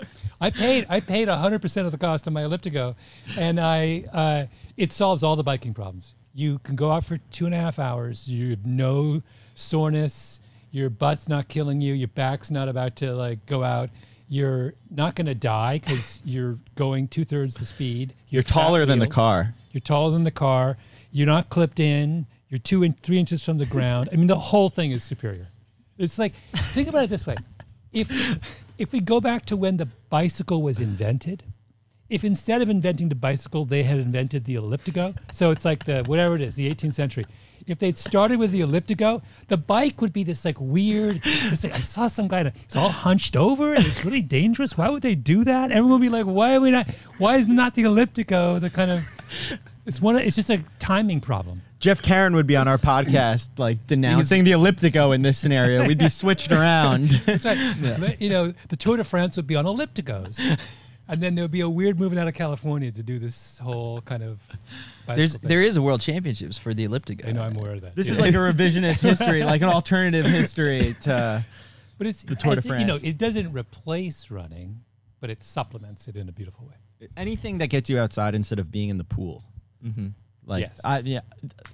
You know, I think the only thing that I would hate more than to be a swimmer is to be a parent of a swimmer who has to drop the kids off at the pool at 5 a.m. on a Tuesday morning. No swimming Kyle, for Alicia. Yeah. You and I are both in the same boat. We have children of babies basically the same age. Queuing up at the New York State meet 18 or I guess probably 14, 15 years from now. We have a standing bet 15 years from now. We both have daughters.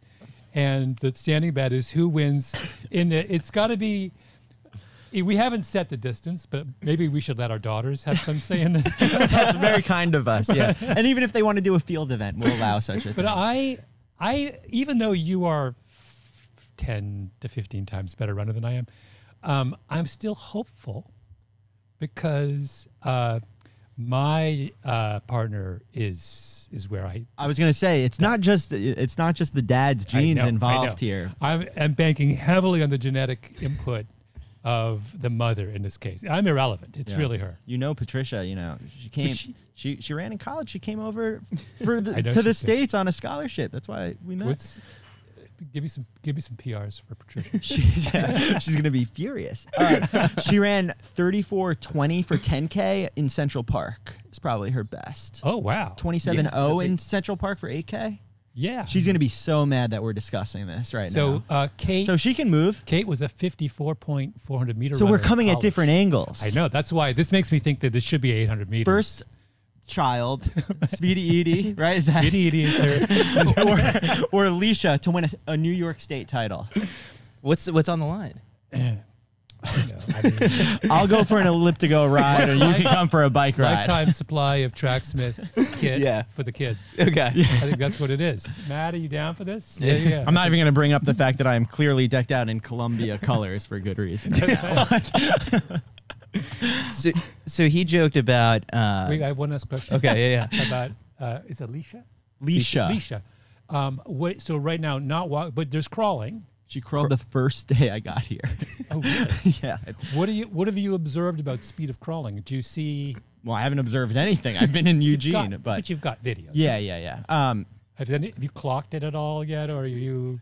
She's a fast learner. What started as just a couple like light crawls, now we're bringing in the cage. Oh yeah. We got to keep track. Now I think you blink and she's on the other side of the room. Yeah. Speedy Edie is living up to her. By the way, the reason I lobbied heavily and successfully that my daughter should be called Edie was because I wanted to exclusively call her Speedy, because I thought I could plant this idea from day one that movement quickly was the aim of movement, right?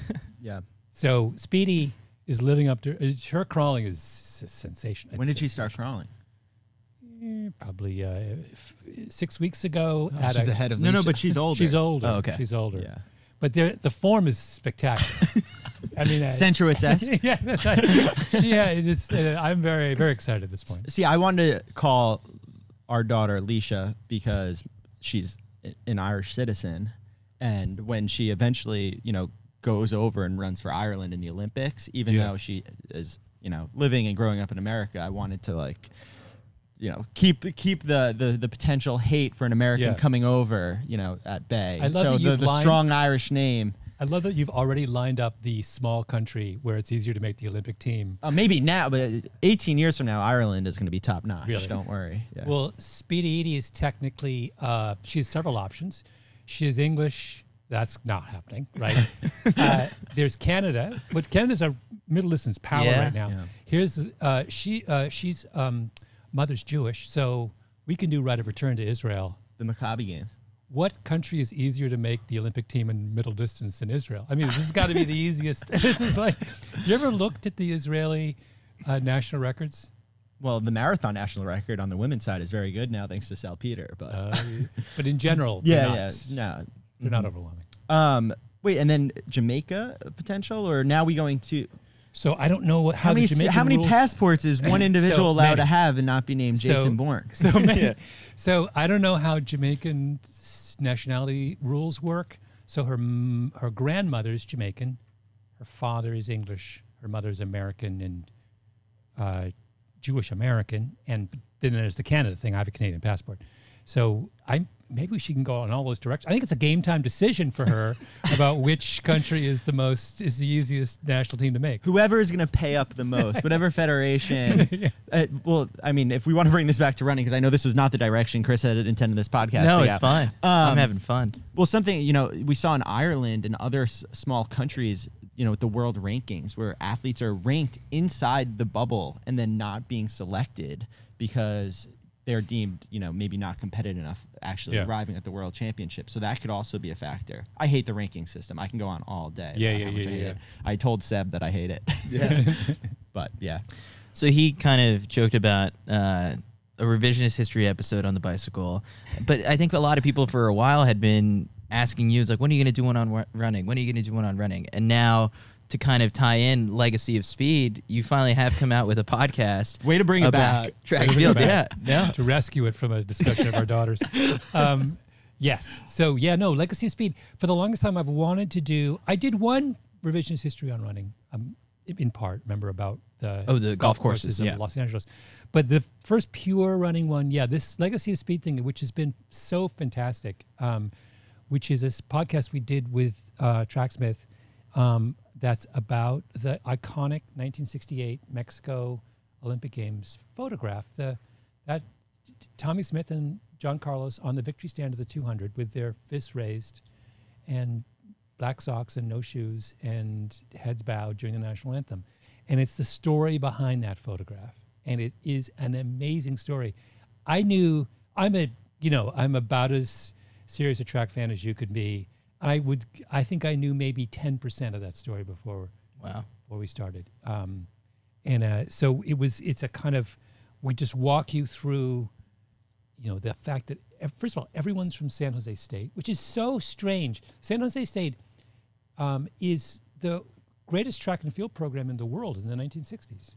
I mean, it's this school, that commuter school, and their sprinting program, they have, I've forgotten exactly how many world records were held by San Jose State runners in the late 50s and 60s, but it's an astonishingly long list. And all those guys at the 68 games, Lee Evans, who sets the world record in the 400 meters, and Tommy Smith, who sets the world record in the 200 meters, and John Carlos, who gets a bronze medal in the 200, they're all on the same track team at San Jose State. They all have the same coach. It's this incredible, we talk endlessly about John Wooden at UCLA in that era as being this extraordinary moment where one coach, what was happening at San Jose State is the equal, if not the superior to that. Something that I really like you kind of opening up and talking about in the podcast is that balance of amateurism in college sports and the professional world and the Olympics.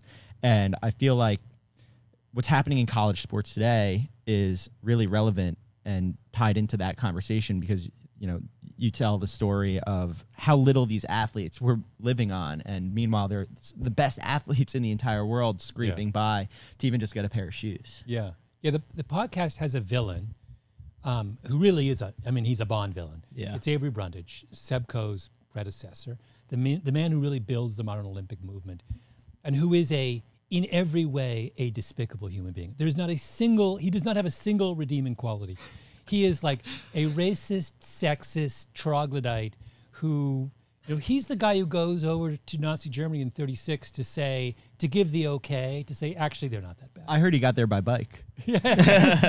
Exactly. And he's around. He dominates. The modern Olympics are really built by this guy, Avery Brundage, who takes over the games after the 40s and runs the games through the 70s, through the Munich games. And he has a commitment, an obsessive commitment to amateurism, which does not simply mean in his mind that an Olympic athlete cannot take any money for what they do. It also means that they must remain outside of, they have to confine themselves to sports. They can't speak to politics. The minute he saw any athlete trying to participate in any broader conversation in the world, he went apeshit. And he would, kick people out of the Olympic movement. So when the athletes in 68, these young African-American men in America who are very much aware, we forget how nuts the kind of racial politics in America were by the late 60s. '67 is the long hot summer where there were 150 race riots. And I mean, the whole country was at. So here we have these guys who are very politically aware, also happen to be the greatest sprinters in the world, about to go on a world stage, and they feel compelled to do something or say something. And yet, if they do that, they are up against what, a principle of amateur athletics at that time, which is you're not allowed to ever speak to what's going on in the games, in the broader world. And then they get to Mexico City, and the thing that we've forgotten this now, but 10 days before the games begin, there is a that the Mexican army slaughters all these protesters in a square in central Mexico. It may have been as many as 100 people killed in that. It's unclear how many were. So like everyone is aware that like this world is kind of going nuts, and these guys feel they have to do something about it. And that's sort of the story we're telling in the podcast. When you said that, as a diehard track fan, you only knew 10% of the story. Like, what is out there? Because I mean, when we've kind of gone on runs, and I've asked you about your process of writing revisionist history and how you write out all the episodes, and that's the equivalent of like writing a book. So by the time that this series is over, is like the book written on the protests at the '68 Olympics, or is there still? I mean, how many hours of interviews and stuff do you have from the reporting process to create this? Yeah, could we do more? We could. I realize now that the doing Legacy of Speed has kind of opened so many kind of doors in my mind to other things that I'd love to explore. It's pretty clear to me, for example, and we touch on this in the podcast, but you could do another whole podcast on the links between the kind of activism we're seeing today and what happened in '68. I mean, there's a kind of template that is laid down there. Colin Kaepernick is squarely in the tradition of '68, and the fact that Kaepernick comes along 50 years after Mexico City and essentially does what those athletes did on the stand in '68 and gets chased out of his sport suggests how little movement there has been in kind of public acceptance of athletes speaking up in 50 years. I mean, it's kind of amazing. Like what Kaepernick does is less confrontational and controversial and out there than what happened in '68. He's just taking a knee. He's not raising his fist and with a black glove on it. And even then, the entire NFL, as far as I can tell, the entire NFL culture has a collective freak out over this. So it's really interesting how much the world of sport has kind of lagged behind in accepting the idea that athletes can be socially conscious. Listening to the Bond villain talk with my 2022 brain, I was just come out and say you only want rich white people to be able to participate in sports. Yeah. Like it was, he said it as politically correct as you could possibly say it without saying that exact thing. And I think especially today when we talk about the opportunity and the privilege of certain athletes versus others, it was very apparent that, it was racially motivated in many ways. Oh, yeah. I mean, we talk about, in one of those episodes, I talk a little bit about how in Avery Brundage's mind, Roger Bannister was the ideal, the first man to break the 4-minute mile. And by the way, I'm not dissing Roger Bannister. He's a childhood hero of mine. But he's the perfect Avery Brundage athlete. So we have a privileged white Englishman who's getting his medical degree at Oxford, who runs on his lunch hour, and who, graciously and brilliantly breaks the 4-minute mile, and then bows out of the world of sports and is a broader ambassador for the world of sport for as long as he lives, as he has a incredibly successful medical career on the side, right? That's the model, right? That you should be a kind of fully developed gentleman who dabbles in sport and then goes on to do something of greater significance in society. A lovely model, by the way, but there's just the idea that we should only accept that kind of narrow definition of what an athlete's allowed to be in the world is what's so preposterous about it. And you're right, it is completely exclusive of anyone who happens not to be going to Oxford and leading this wonderful, privileged life. There was a point in one of the episodes, I think it might have been in the first or second one, where you talk about the coach Bud Winter. Bud Winter, Yeah. who one of the easiest things I think he got his athletes to do is just kind of like relax, and so after listening to that episode, I was like, wait, that's what Fred Curley does. Like he looks the most relaxed of all the sprinters. What else have you like kind of in the process of spending time with some of these all-time great sprinters picked up on the sprints that maybe you didn't beforehand? I did not. So Bud Winter is the coach. All of these great runners who come out of San Jose State have the same coach, this guy Bud Winter, who I think it's who I knew nothing about. This is one of the great discoveries of doing the Legacy of Speed show.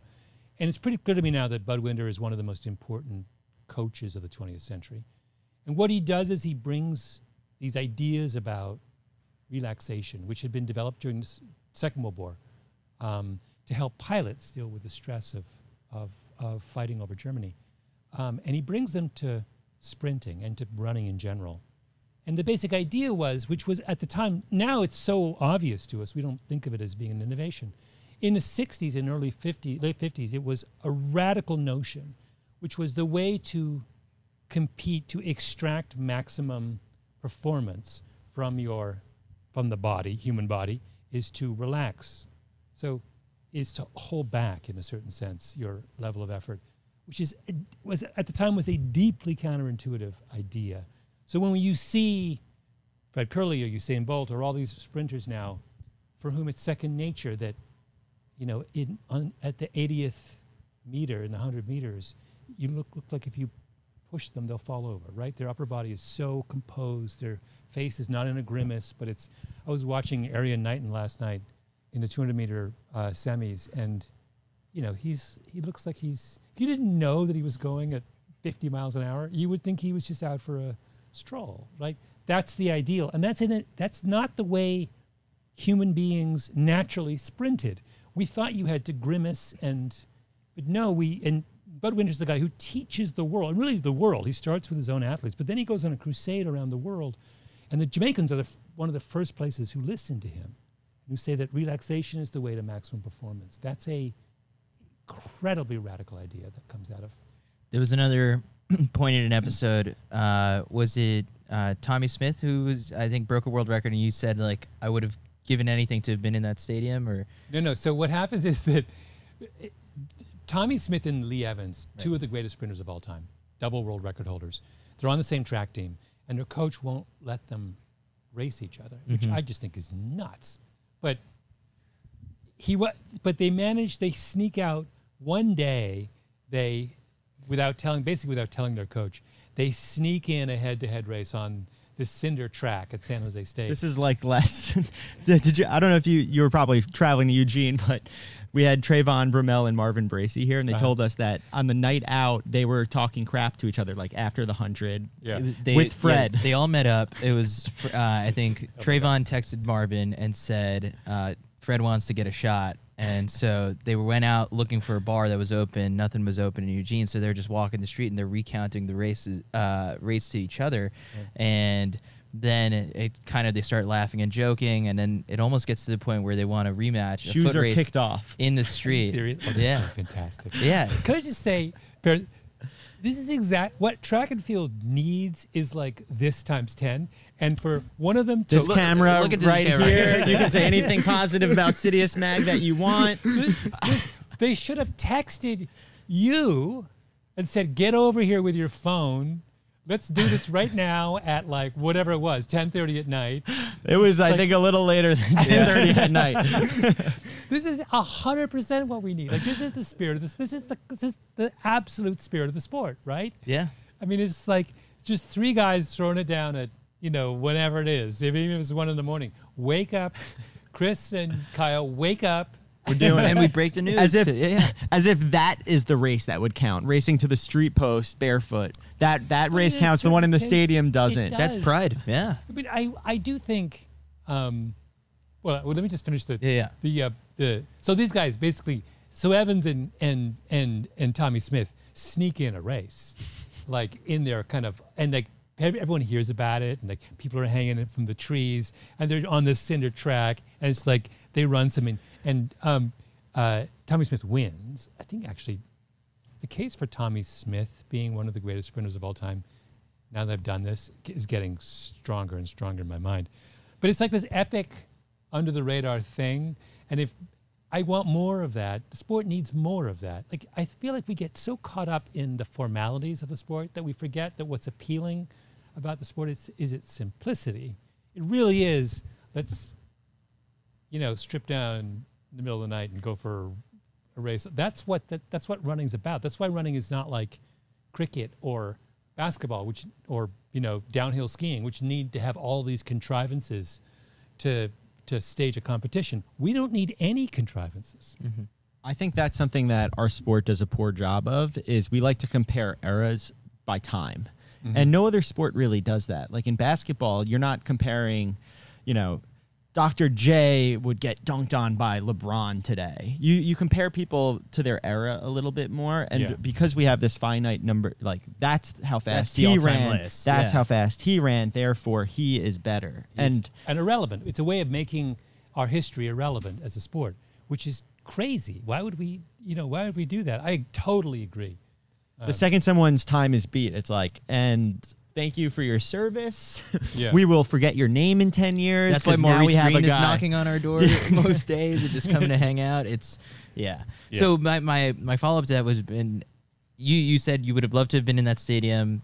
What are some other moments in track and field history that you would like, maybe give me like a top other two that you would have loved to have been in the stadium for? Well, there has to have been, I don't know which one I would like to have gone to, but there has to have been a Champs, the big Jamaican track and field. I think we need that's on our bucket list. There's got to have been, but I'd like to have gone back. Let's go back through the last 30 years of Champs.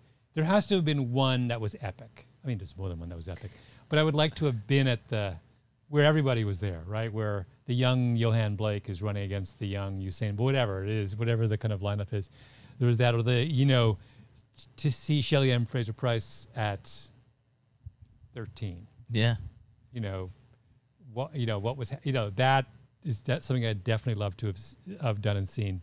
There's got to have been an epic cross-country race in England in the 70s where everyone from that era when middle distance running was off the charts, where everybody's in the same race.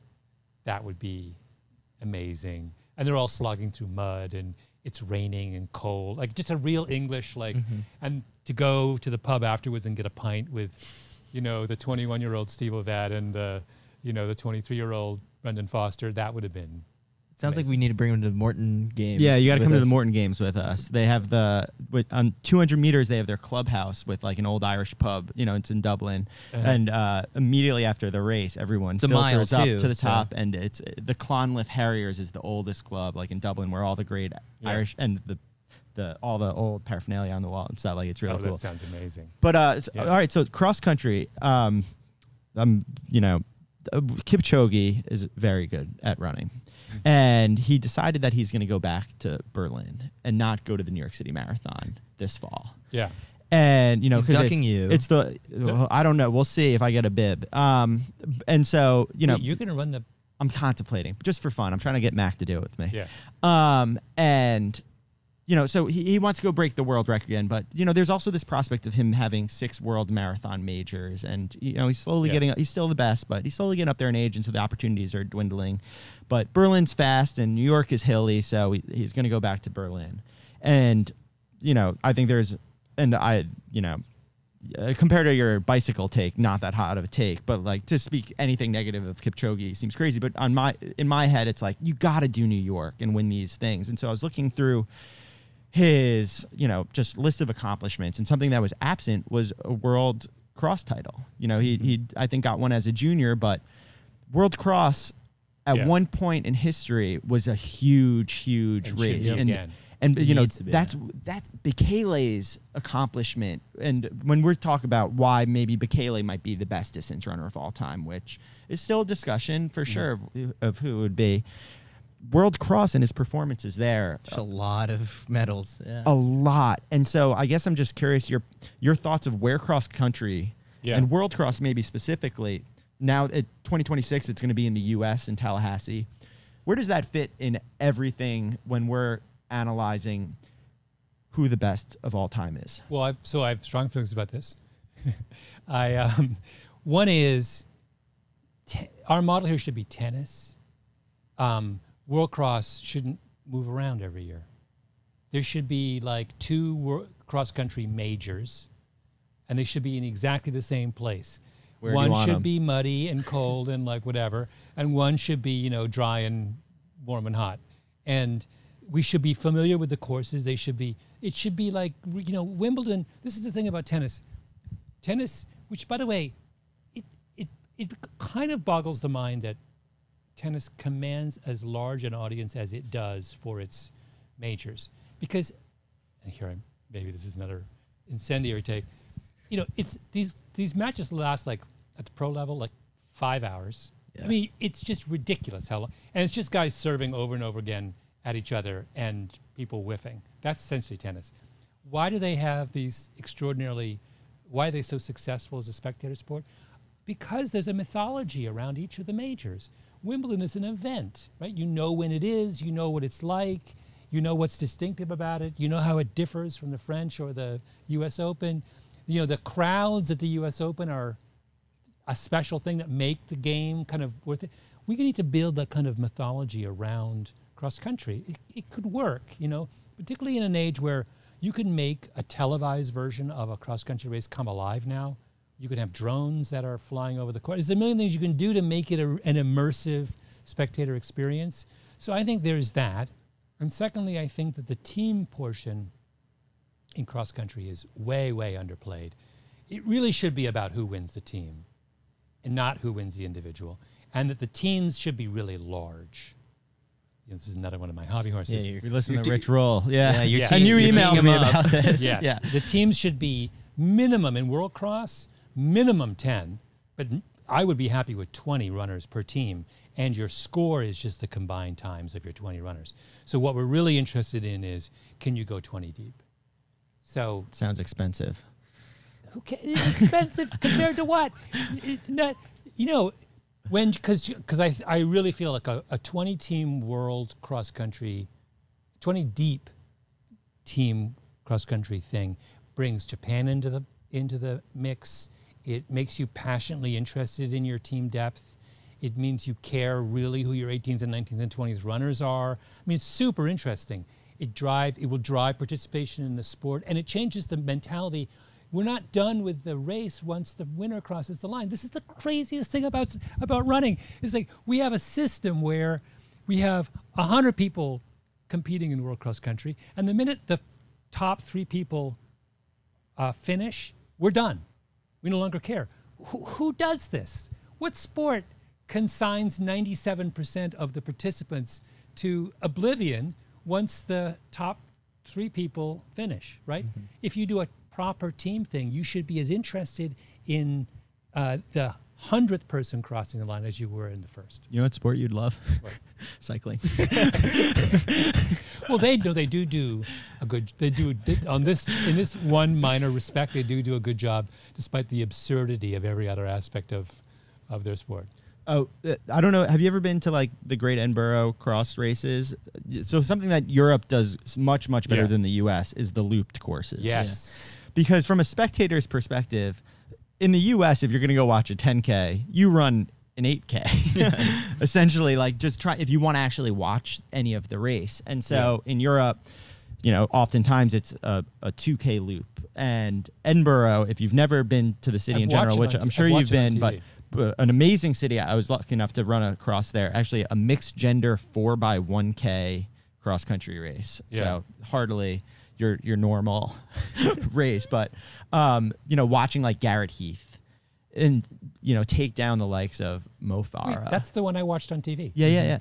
Well, you know, he took down Mo multiple times at the peak of Mo, and that's like kind of the beautiful thing about cross is it's an equalizer in a way, and you have those upsets. But Garrett actually was visiting me, and he stayed over one night, and a buddy of mine who hadn't known Garrett was there, but had obviously watched Garrett race, and so we cracked open a few beers and a bottle of whiskey, and we made Garrett watch the race with us, and just commentate Yeah. everything that was happening and going through his mind and whatnot. And I thought it was like the coolest way to relive the race, because oftentimes you watch a race and then, you know, you set and forget and you don't watch it again for 7 years. And so I watched that race live. I thought it was one of the coolest things. And then I just personally think cross country, when presented properly on TV, is a spectacle in much the way that we would hope like the Wimbledons and such do it. Another model for this, a really interesting one, would be the golf model of the FedEx points. So in pro golf, you have a series of events that, and your how well you do in each of these events gives you a certain number of points. In what league? Now they're in a whole other. And then there's a lot of money at stake at the end of the year for the person who has the most FedEx points. But imagine for middle and long distance runners where we had a series where you had 2 cross country majors, the World Championships and/or Olympics, and a series of Diamond League events, and then whatever other road races we want to throw in. So we put together a roster of 10 events, of 10 sort of semi-compulsory events that are points earning events, and the person who does the best across those 10 events is that year's, they win some insane amount of money, they get all kinds of. That strikes me as super interesting in driving interest across the year. I think calling it a FedEx points or something like that is probably something that the I'll tell you, track doesn't do. Well, USATF has it for road racing. It's just it's not marketed and it's never out there. But it should be. Should be. It should be integrated with cross country and track. You should have to do a whole range of things in order to be crowned the king. My point that I like to make all the time is I think some of the events that are popping up now are brilliant. Like the stuff that Jesse Williams is doing with sound running. Like if it wasn't for the 10Ks he was putting on, then we wouldn't have 10K fields at the World Championships. But I do think that we need to lean into the historic events a little bit more. Like we have the Penn relays, and I feel like we don't appreciate it as a sport enough. It's this thing that has transcended the sport. Everyone knows what the Penn relays is, and yet we're not building it up to be the Wimbledons that it should be, because there's already the history involved there. And yet, like, we can't seem to make that the thing on the calendar that everyone circles. Yeah. Getting a Penn relays wheel or watch in college is something very, very special. And the USA versus the world used to be a little bit bigger of a deal than it is now. But I just think that's such a missed opportunity to let events like that not be the majors. Yeah, we don't. I mean, as a sport, which is to bring us back to Legacy of Speed for a moment. As a sport, we do. I realize doing it that we do such an incredibly bad job of storytelling around our own history. I mean, that's an insane story that's been sitting there for 50 years, and it's been told in little bits and pieces. But like other sports would have been all over this kind of. And our instinct for, maybe it's because runners are, particularly middle and long distance runners, are introverts who aren't used to, to banging our own drums. We don't do a good job of this kind of storytelling. So that you'd be a Cade Flat guy, right? Like maybe, yeah. Have you watched? Oh yeah. Well, didn't I email you about whether we could divide? Yes. All right. Give your take on this. It was Cade and Gary Martin. And whether you could divide the entire middle distance world into the flat group and the Martin group. Who do you identify with more? I identify with Martin. Okay. Although, some vague resemblance. I desperately want more Cade Flats. I love what a big talker he is. I think it's fantastic. But no, Gary Martin is he's like, who doesn't want to be Gary Martin? He seems so cool and, understated, and he goes off to his prom after, breaking for What does it say about our sport that we're most intrigued by 2 high schoolers right now? Well, it's good though. First of all, that's the pattern for the super successful sports. They drive interest early. When LeBron James was 13, everyone in the world of basketball knew who he was. This is not a bad thing for us to start building. This is one of the things about when doing Legacy of Speed. One of the things that so struck me was that Tommy Smith and Lee Evans and John Carlos, they had their one moment in '68, and then they were done. I mean, there was no afterlife for them. That was really the only Olympic Games in which in fact, that was the only Olympic Games in which any of them competed. Then they went into oblivion, partly because they were blackballed because of their protest, but also because there was no place for runners. You know, if you were an amateur athlete in the '60s, you couldn't afford to keep running once you left college, right? Like, that's the legacy we're struggling with. Your heroes only have a moment that's won Olympic Games, you're never going to have real heroes, right? Heroes, there has to be this kind of, which is getting very close to my other thing I want to rant about. But you've got our platform here. No, longevity Yes. is central to building any kind of popular interest in a sport. And we have done a bad job of rewarding the athletes who have real longevity in their careers. We're more interested in peak performance than in longevity, and that's a problem. Well, you look at the contracts that are handed out now. It's like, if you run fast in high school, here is $1 million.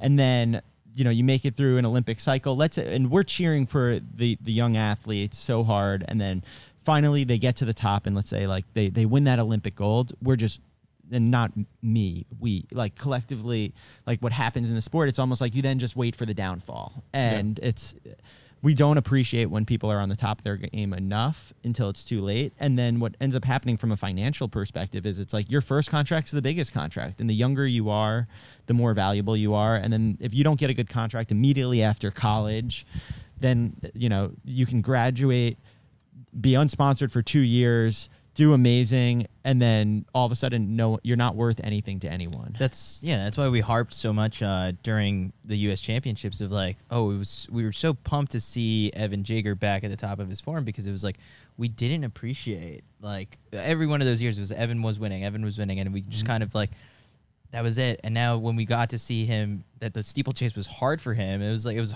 tough to watch as well. And so, you know, in the same sense, Emma Coburn winning 10 straight titles, like, that is something that, like, she got so emotional because, you know, we have to appreciate this moment that we're in right now. And so, I mean, it's one of those things. It ties into what your Nick Willis point and why we have to appreciate these stars more. Yes, this is what I wanted to defend my comments, which I took some flack unfairly, I thought, over saying that I think that Nick Willis belongs in the very, very upper echelon of milers. And I compared him to Matt Centrowitz, and I said, I think of him on a higher level. And the reason is because of the longevity thing. That, first of all, you have someone who's broken 4 minutes in 20 consecutive years. That's actually an incredibly important accomplishment. More than important, it's an epic accomplishment. Secondly, he's someone who is relevant on the world stage for, I mean, he was a threat to win every race he enters for almost 10 years, right?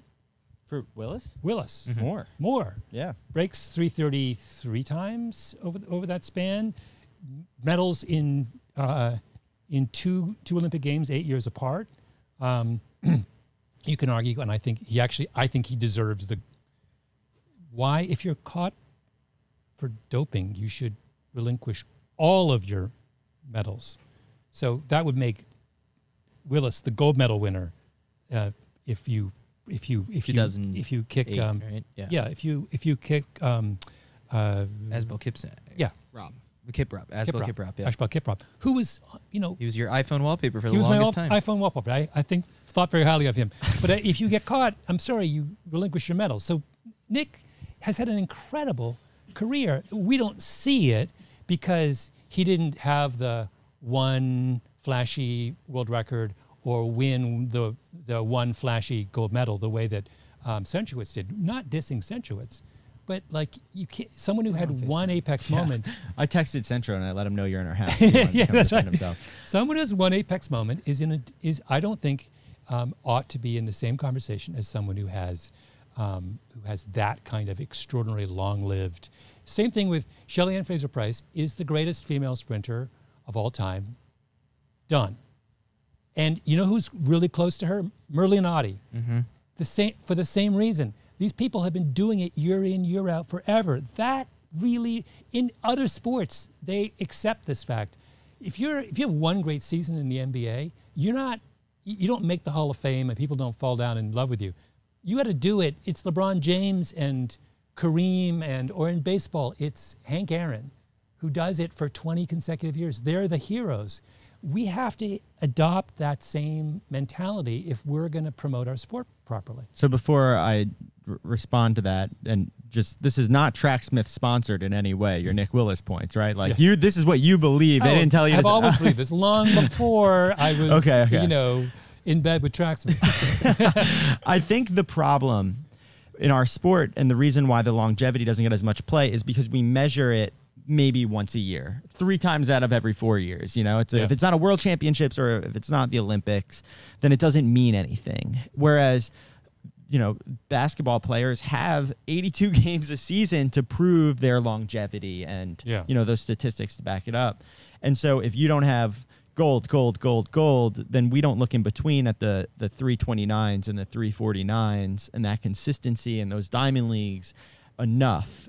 It's just the barometer by which we're measuring greatness is skewed so heavily in one particular performance each year. That's something, you're right. We're way too Olympic focused and that's harming our appreciation of what's great in the sport, I think. Did Nick respond to that newsletter and say just like, hey, sent him more Tracksmith stuff? No, I did not. I didn't even hear from Nick. I don't even know if he saw it. But I feel the same way. Excuse me, by the way. I started thinking about this because I did that audiobook with Paul Simon, Miracle and Wonder. And I became convinced that Paul Simon was underrated as a musician because Paul Simon, if you forgive this analogy, he's the Nick Willis of popular music. He's going to love that. He's the guy who breaks 4 minutes every year for 20 years. He's musically relevant in the 60s, 70s, 80s, 90s, and aughts. Beyonce too. Yeah. You cannot name another popular musician who is musically relevant in that many decades. It's impossible. No one else is. Everyone else, he has, challengers come up against him in each one of those decades, and then they fade away, and they spend the rest of their career, performing the music that they created over a 3-year span. Simon can legit do a concert where he plays music from 5 different decades, and you're into all of that music. Right? That's a mental thing, and the ability to bounce back after a hit. Like when you win the race that no one was expecting you, it is tough to follow it up. Yeah. And I think certain people are, programmed in such a way that maybe their highs and lows aren't quite as high. And this is just emotionally speaking. And, that manifests itself physically. And, there's probably something about Nick. And if you've ever had a conversation with him, you see how even keeled he is. And his highs and lows, he can take a punch. And he doesn't celebrate too hard ever, and that's probably that emotional IQ is probably why. Yeah, I was reading his tweet last night after Jake Whiteman wins the 1500 meters. It was such classic. I've never met Nick Willis, let's be clear, but really? But it was such a classic Nick Willis take because it was like basically he was celebrating Jake Whiteman for running a Nick Willis kind of race, right? He ran the smartest, calmest. He stuck on was on the rail for as long as possible, made one definitive move, sneaks by. I mean, it was one kind of runner recognizing another in that moment. Yeah, he does a great job of that. I mean, Nick was, I think, trying to do some more YouTube, and I was like, you need to do more of this. And just the race breakdowns. The race breakdowns, he's brilliant for That's that kind of something stuff. the sport is missing, and it's something that I know. Mac and I last night sat here immediately after the races, and we watched the race, and we just broke it down. But we don't have rights, obviously, to be able to show the race and draw the X's and O's on the screen. But that's something that every other sport has. And I know that and I actually spoke to Ashton Eaton yesterday, and with Intel, he was working on the heat map of the different speeds that athletes are running, and they're showing it on TV and you're seeing the stuff, but now it's like we need analysis of those data points, and we're showing the different miles per hour, and but now we got to kick it to the analysts to to show why it's impressive. I always think the shot put, it's like, why are we not drawing the angles on screen, like with a marker, and like, let me know how high that got. Was that too high? I think the shot put, they say, is like never, apparently it's like impossible to throw 24 meters. Just the angles that are necessary and the velocity, it would never happen, the height by which you'd have to throw. And so, and that's also a huge difference between the athletes. The way Kovacs throws versus the way Krauser throws, just in terms of the speed and the launch angle, are completely different. And as we've said, it's a simple sport, but that doesn't mean there's not also complicated things going on. And we spend so much time breaking down the simple side of things, when really I think we should let it be simple, on screen, and let it speak for itself. And then afterwards, so people can appreciate it, show why what happened. Yeah, well, I mean, it's hard in that TV window, but then at the same time, it's like we shouldn't be preceded by 7 hours of Law and Order SVU when we're on CNBC or USA. I think you can dedicate an hour or two for a pre or post game show. We're trying to fill that void a little bit, but again, we don't have the rights to do that kind of stuff, and so the marathon is the obvious place to do it because you have so much time, and it would be really interesting to have. I'm not the first person to think about this. If all of the marathoners were, or at least were equipped with heart rate, with the full range of sensors, and we were seeing in real time what their sort of physiological breakdown was, that would add so much to our understanding of the drama of, like, there's a moment in the men's marathon here where Cam Levins, fellow Canadian, former guest on former the guest on CITIUS MAG podcast, where Cam, I've forgotten how many miles are left, where there's that lead group of 4. it was 10K to go, I think. 10K to go, and you could just see that. Like, I was trying to answer the question: is he hanging on or is he in it? And the answer is he was in it. He wasn't hanging on. But how great would it have been to see all of the physiological breakdown to let us know, okay, so who's suffering at this moment, who's overcoming their suffering, and like how? I mean, it would have added immeasurably to the storytelling of that event. It's got to be a percentage of what your max heart rate is, I think. Yes. Like, that's the way to do it. Because obviously, he's running at 170 and he's running at 180. Well, what does that mean? So the idea that it's almost like an HP bar. It's like they are running at 99% and like they've been in that zone for 2 minutes. It's impossible to be in that zone for 3 minutes. Like, yeah, because I mean, like, right, heart rate is not totally indicative of it. Because Molly Seidel posted her Strava data from the Tokyo Olympics, and her heart rate was like almost, I think maybe close to 200, I think, during the final mile when she knew she was going to get a medal. And I was like, geez, like if we would have had that data, it would have been insane to follow. Or even the moment that the woman ahead of her drops out and you realize that, like, does that cause a spike or anything like that? Yeah. So, or yesterday in the 400-meter hurdles. Yeah. When Karsten, how do you pronounce his last Warholm. name? Warholm. When he just suddenly hits a wall, man, we could have, can you imagine if we'd seen the data on that? Because it was one hurdle, and all of a sudden he was just like, he was done. And then you got Trevor Bassett just going at that's right. 200 the entire time. yeah. So Malcolm, I mean, what else are you looking forward to while you're out here in Eugene on the track? You get to see 2 days of I'm competition. going to see 2 days. I'm going to see the 200-meter final. Okay. Ooh. That's going to be that the build up for that has been Would you epic. say no, men's or women's? Both, I guess. Both, but Yeah. the men's is the one that. Although the women's, I'm even more as much interested in the women's as I am. I was going to say the men's is a litmus test as well. The Arian versus Noah. Like, who? You know, what like- camp Yeah. are you in? But so first on the women's side, have you ever seen Shelly-Ann run in person? No, so That's that's gonna going to be be. special. So this is my, because I have my, as we talked earlier, I have my multiple ethnic and national identities. So I get to be a Canadian, an Englishman, or a Jamaican, depending on the setting. Whatever's convenient. So I'm going to be for the women's 200. I'm basically going to be wearing Jamaican colors and in Tracksmith. Yes, and then I get to But when Andre DeGrasse won the 200 meters at the Olympics, I was like, and also when Cam Levins was running, I was like Canadian. I'm like, all talk of Jamaica was banished in that moment. So yeah, I had to toggle back and forth between various. Do you ever go Team USA? No, I'm not even a citizen, so I'm not. No, I'm not doing that. So in the men's race, I mean, are you a bigger fan of Arian Knighton or Noah Lyles? Lyles is the showman. Knighton's like You might be a Fonboulet guy. Oh, you might be a guy. He's definitely a Joe Fonboulet guy. I actually hadn't thought about that. I've been thinking a lot about. Something tells me that. Am I wrong? I think this is Lyles all the way.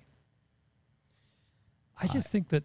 I might be biased because I spent 3 days with Arian Knighton in Tampa. I don't think it's all the way. I mean, I definitely think it's possible. In the post-race, Knighton says, when they ask him how hard were you going, and he says 70%. That was the only moment when I was like, wait a minute.